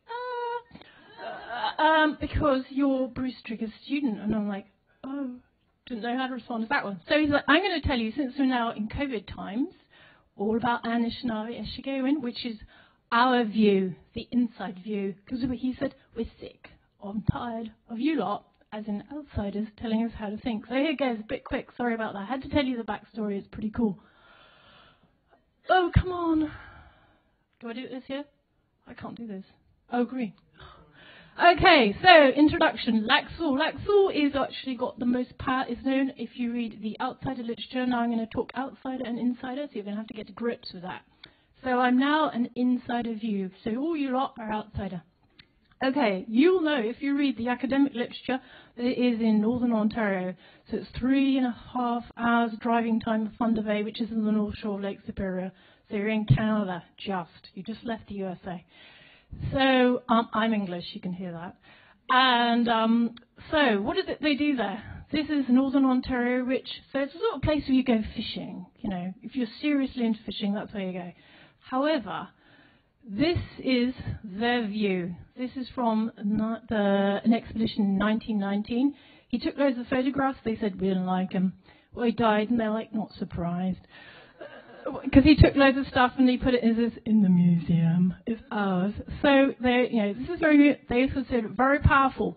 These shaman are considered the most powerful. They don't like the word shaman. They're called medicine people, medicine men and medicine women. They are notorious and always sort of doing things that got up the nose of the RCMP, if I'm using British slang here. Okay, so here we are, Laxall First Nation. So the OG Cree. Now, George, I'm going to call him George. Kenny is called George. He is 70, and he usually tells me what he thinks of me, not much. And so he speaks OG Cree. He speaks in English to me, thank goodness, because OG Cree is really hard. And he said, fights are fierce, they came here. They're a mixture of OG Cree, so it tells you how. So I hope you know where we are. I put a big arrow. So that's the linguistic languages. This is the linguistic. This is how he explains it. So, but remember, he speaks to me in English.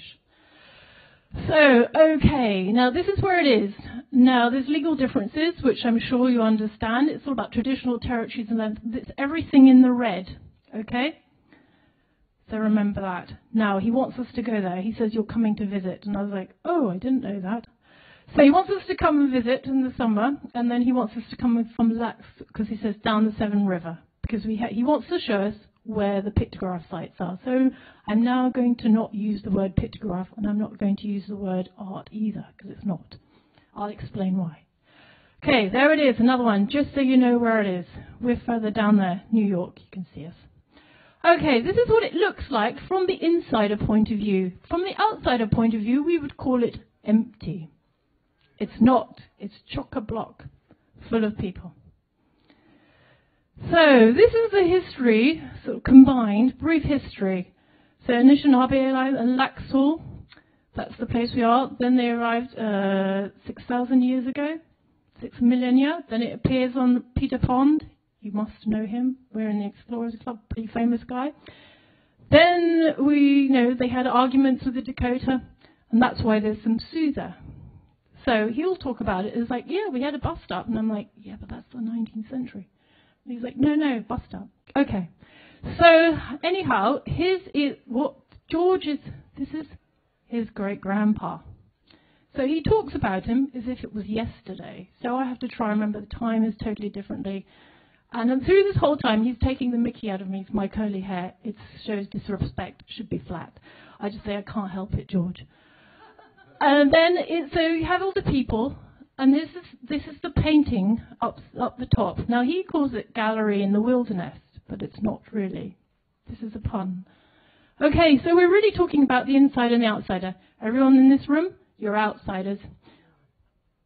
He's telling me about insiders, the Anishinaabe. So there's a separation between the physical and non-physical world, which is you can move between the two, dreams and visions, because we have traveling and the stationary soul. So we're talking about the different souls that are moving around. So essentially, we've got all these things. So it's talking about, we've got to realize if we're going to understand something, we have to put the outside of you, the other side of the room, away and adopt this side of you. So you have to sort of say all your preconceptions, all the stuff you've read in the journals, all that academic stuff out the window, which is a bit nerve-wracking, actually. So, what is it we're talking about? We're talking about soul, ghosts, and we're talking about religion, which is, we're always told don't talk about politics, don't talk about religion. Well, I have to. So, it's all about being alive and things that are alive and accepting that I might think a rock is dead. It's not. It's paint.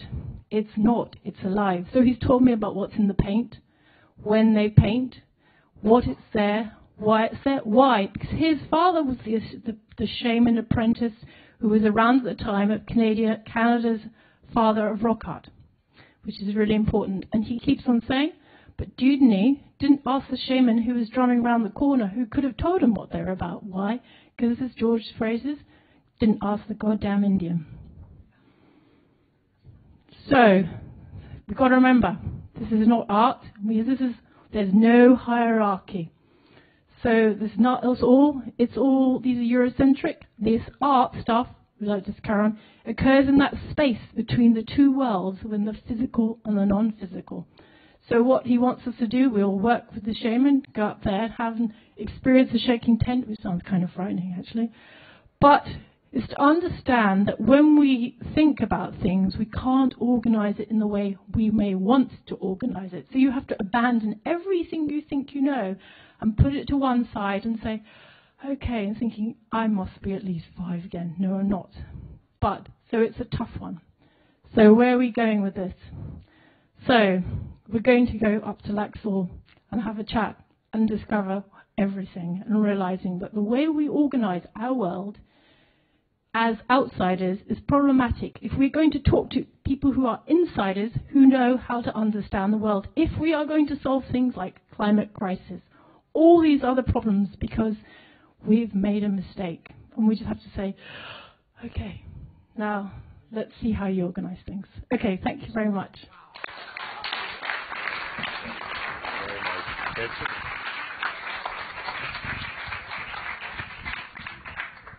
That was fantastic and fantastically fast, and I can't wait to talk to you about it more. Congratulations and welcome. Yeah, I mean, this seems to be a recurring theme that people communicate differently, and in order to approach the world's problems, it's not going to come from one corner of the world. It's going to come from many voices and many views. And thank you for really having the grace to take this subject on.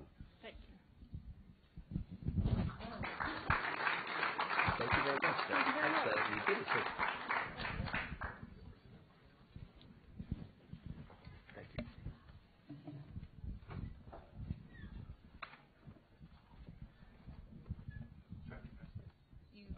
Okay, great.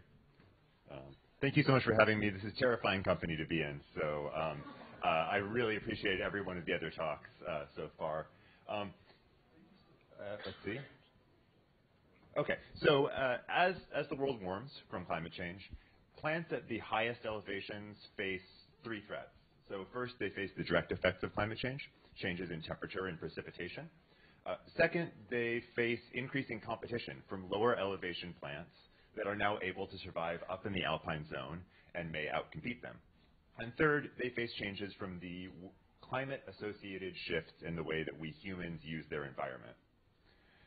And this is especially important to us looking at the Himalaya, because the Himalaya is one of the areas with the very highest elevations where we see plants, but also a unique and endemic flora, and a flora that's very intensively used by local and indigenous peoples. So in the Himalayas, the alpine flora is very important as alpine pasture for yaks and cows and yak-cow hybrids. It's important as a place to gather medicinal plants, and that's long been a source of both health and livelihoods for Himalayan peoples. And it's a sacred space, which means that changes to the alpine zone in the Himalaya, they aren't just material, they're also spiritual or even cosmological.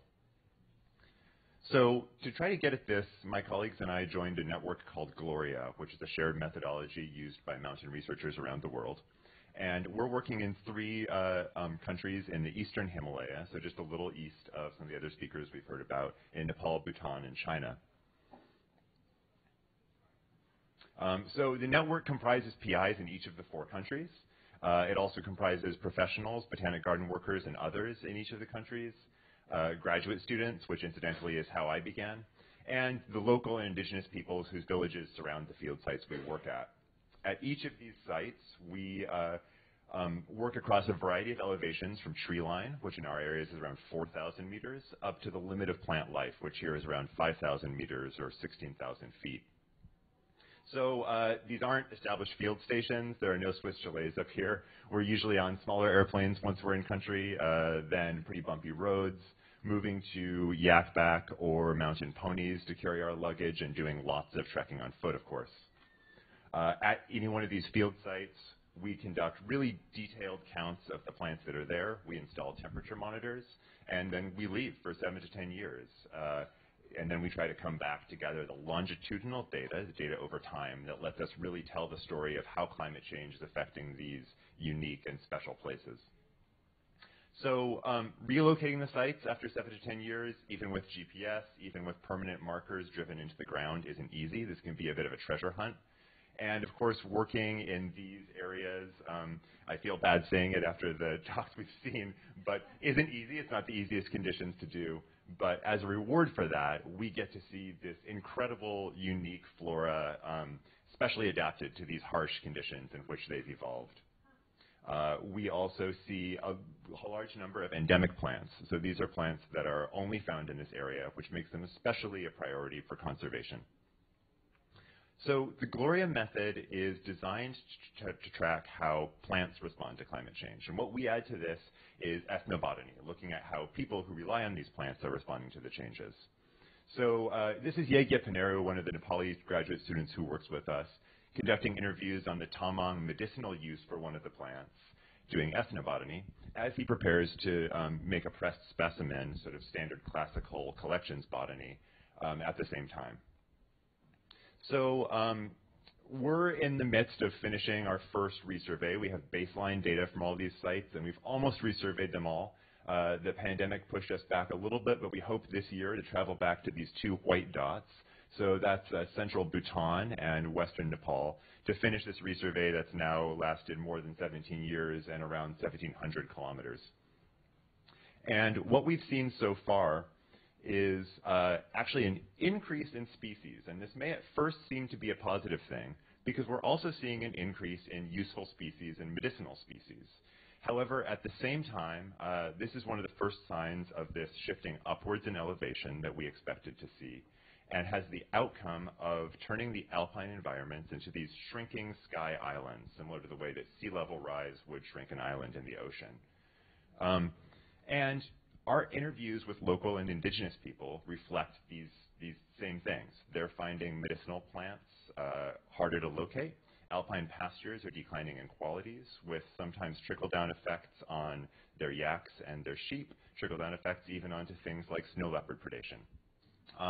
But of course, local and indigenous people are not passive observers of these things. We've recorded and worked with people here to experiment with new crops and new methods to combine livelihood conservation with our biodiversity conservation. So going forward then, we're really trying to continue to spread the word about the importance of incorporating these local perspectives into classical ecological and botanical work. We're trying to push the capacity and the leadership of these projects more and more local, which is the only way that projects can have a long-term life that reflects the long-term nature of climate change. And we're trying to get our data into the hands of people who can make noise. So land managers, advocates, policymakers, people who can actually affect change to the root causes of the things that we can only document. Thank you.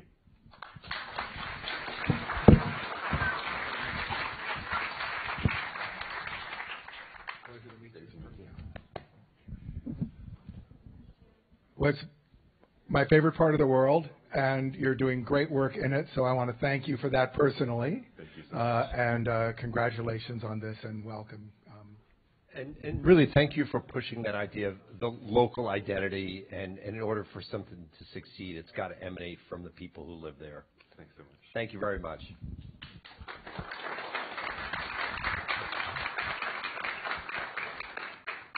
Don't anybody run away. We have our last speaker for this session, and I know people have been introducing themselves, but Brandy DeCarli, who's going to be speaking, was with our first group of EC50 winners, and she graciously joined us when we reviewed applications for the second round.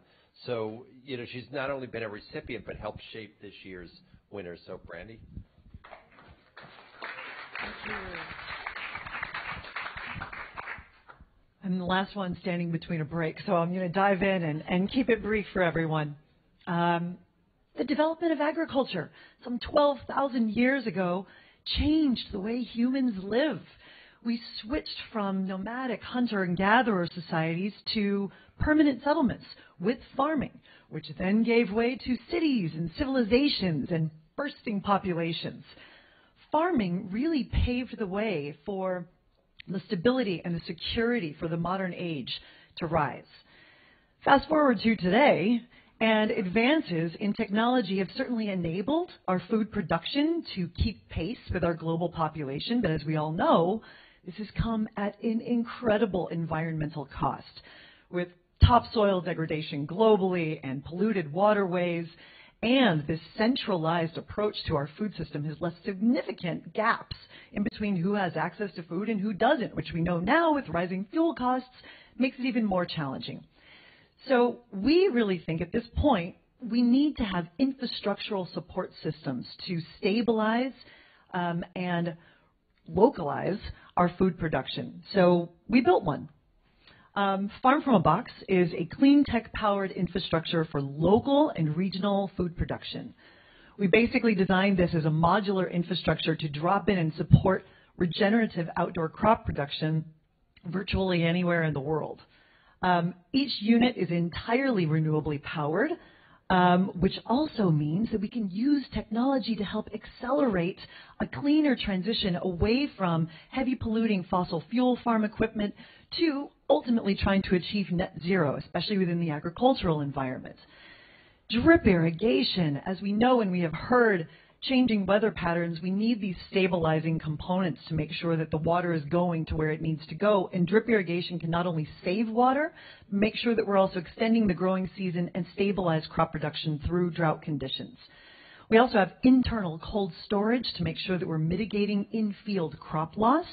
Lack of cold chain is a huge challenge globally, both here and overseas. And then on top of this, we built in a whole data system to make sure that we were connecting these communities with Wi-Fi access and other value-add tools like digital financial banking, digital market access, or using technology as a lever to uplift global and regional farming.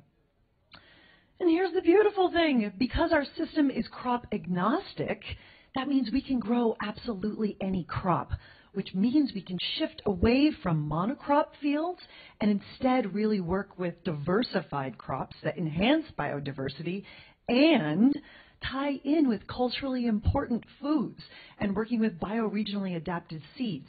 The other factor about this is it's bringing together modern technology, but basically with the old way of farming in a much more ecological way. So we talk about regenerative farming practices, but what is that?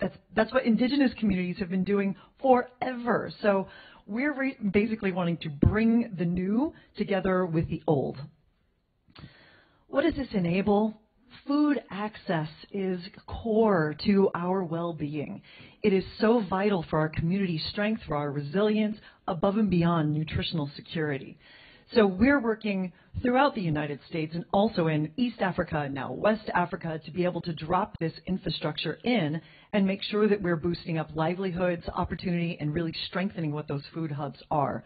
The other factor with this that I do want to make sure that I mention is because we are a modular system, what we're now doing is deploying our system in volume to basically create a drop-in decentralized infrastructure for whole agricultural value chain. So we're surrounding refugee settlements with our system to make sure that we're uplifting not only nutritional security but livelihood opportunities and connecting STEM learning opportunities for the community as well. We're also working with indigenous communities here within the United States.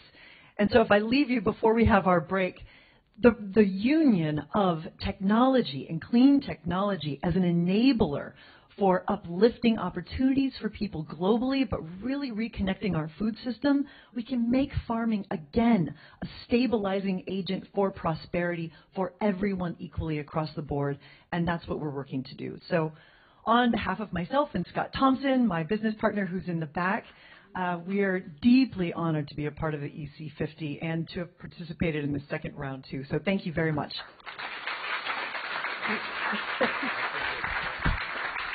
Thanks, Randy. Well, congratulations, and it's great to meet you in person.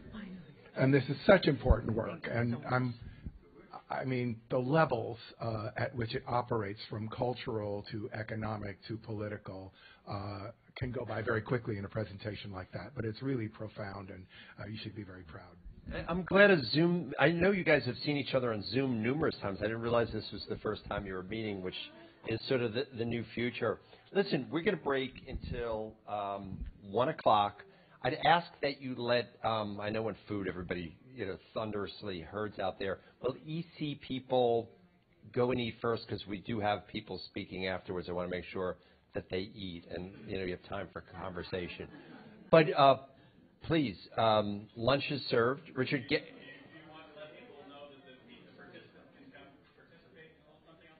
We're going to do it at the very end. Very end. So EC50 people, please.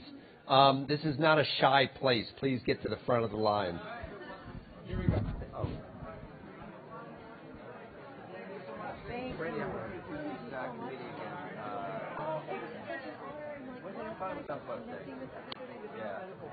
Yeah.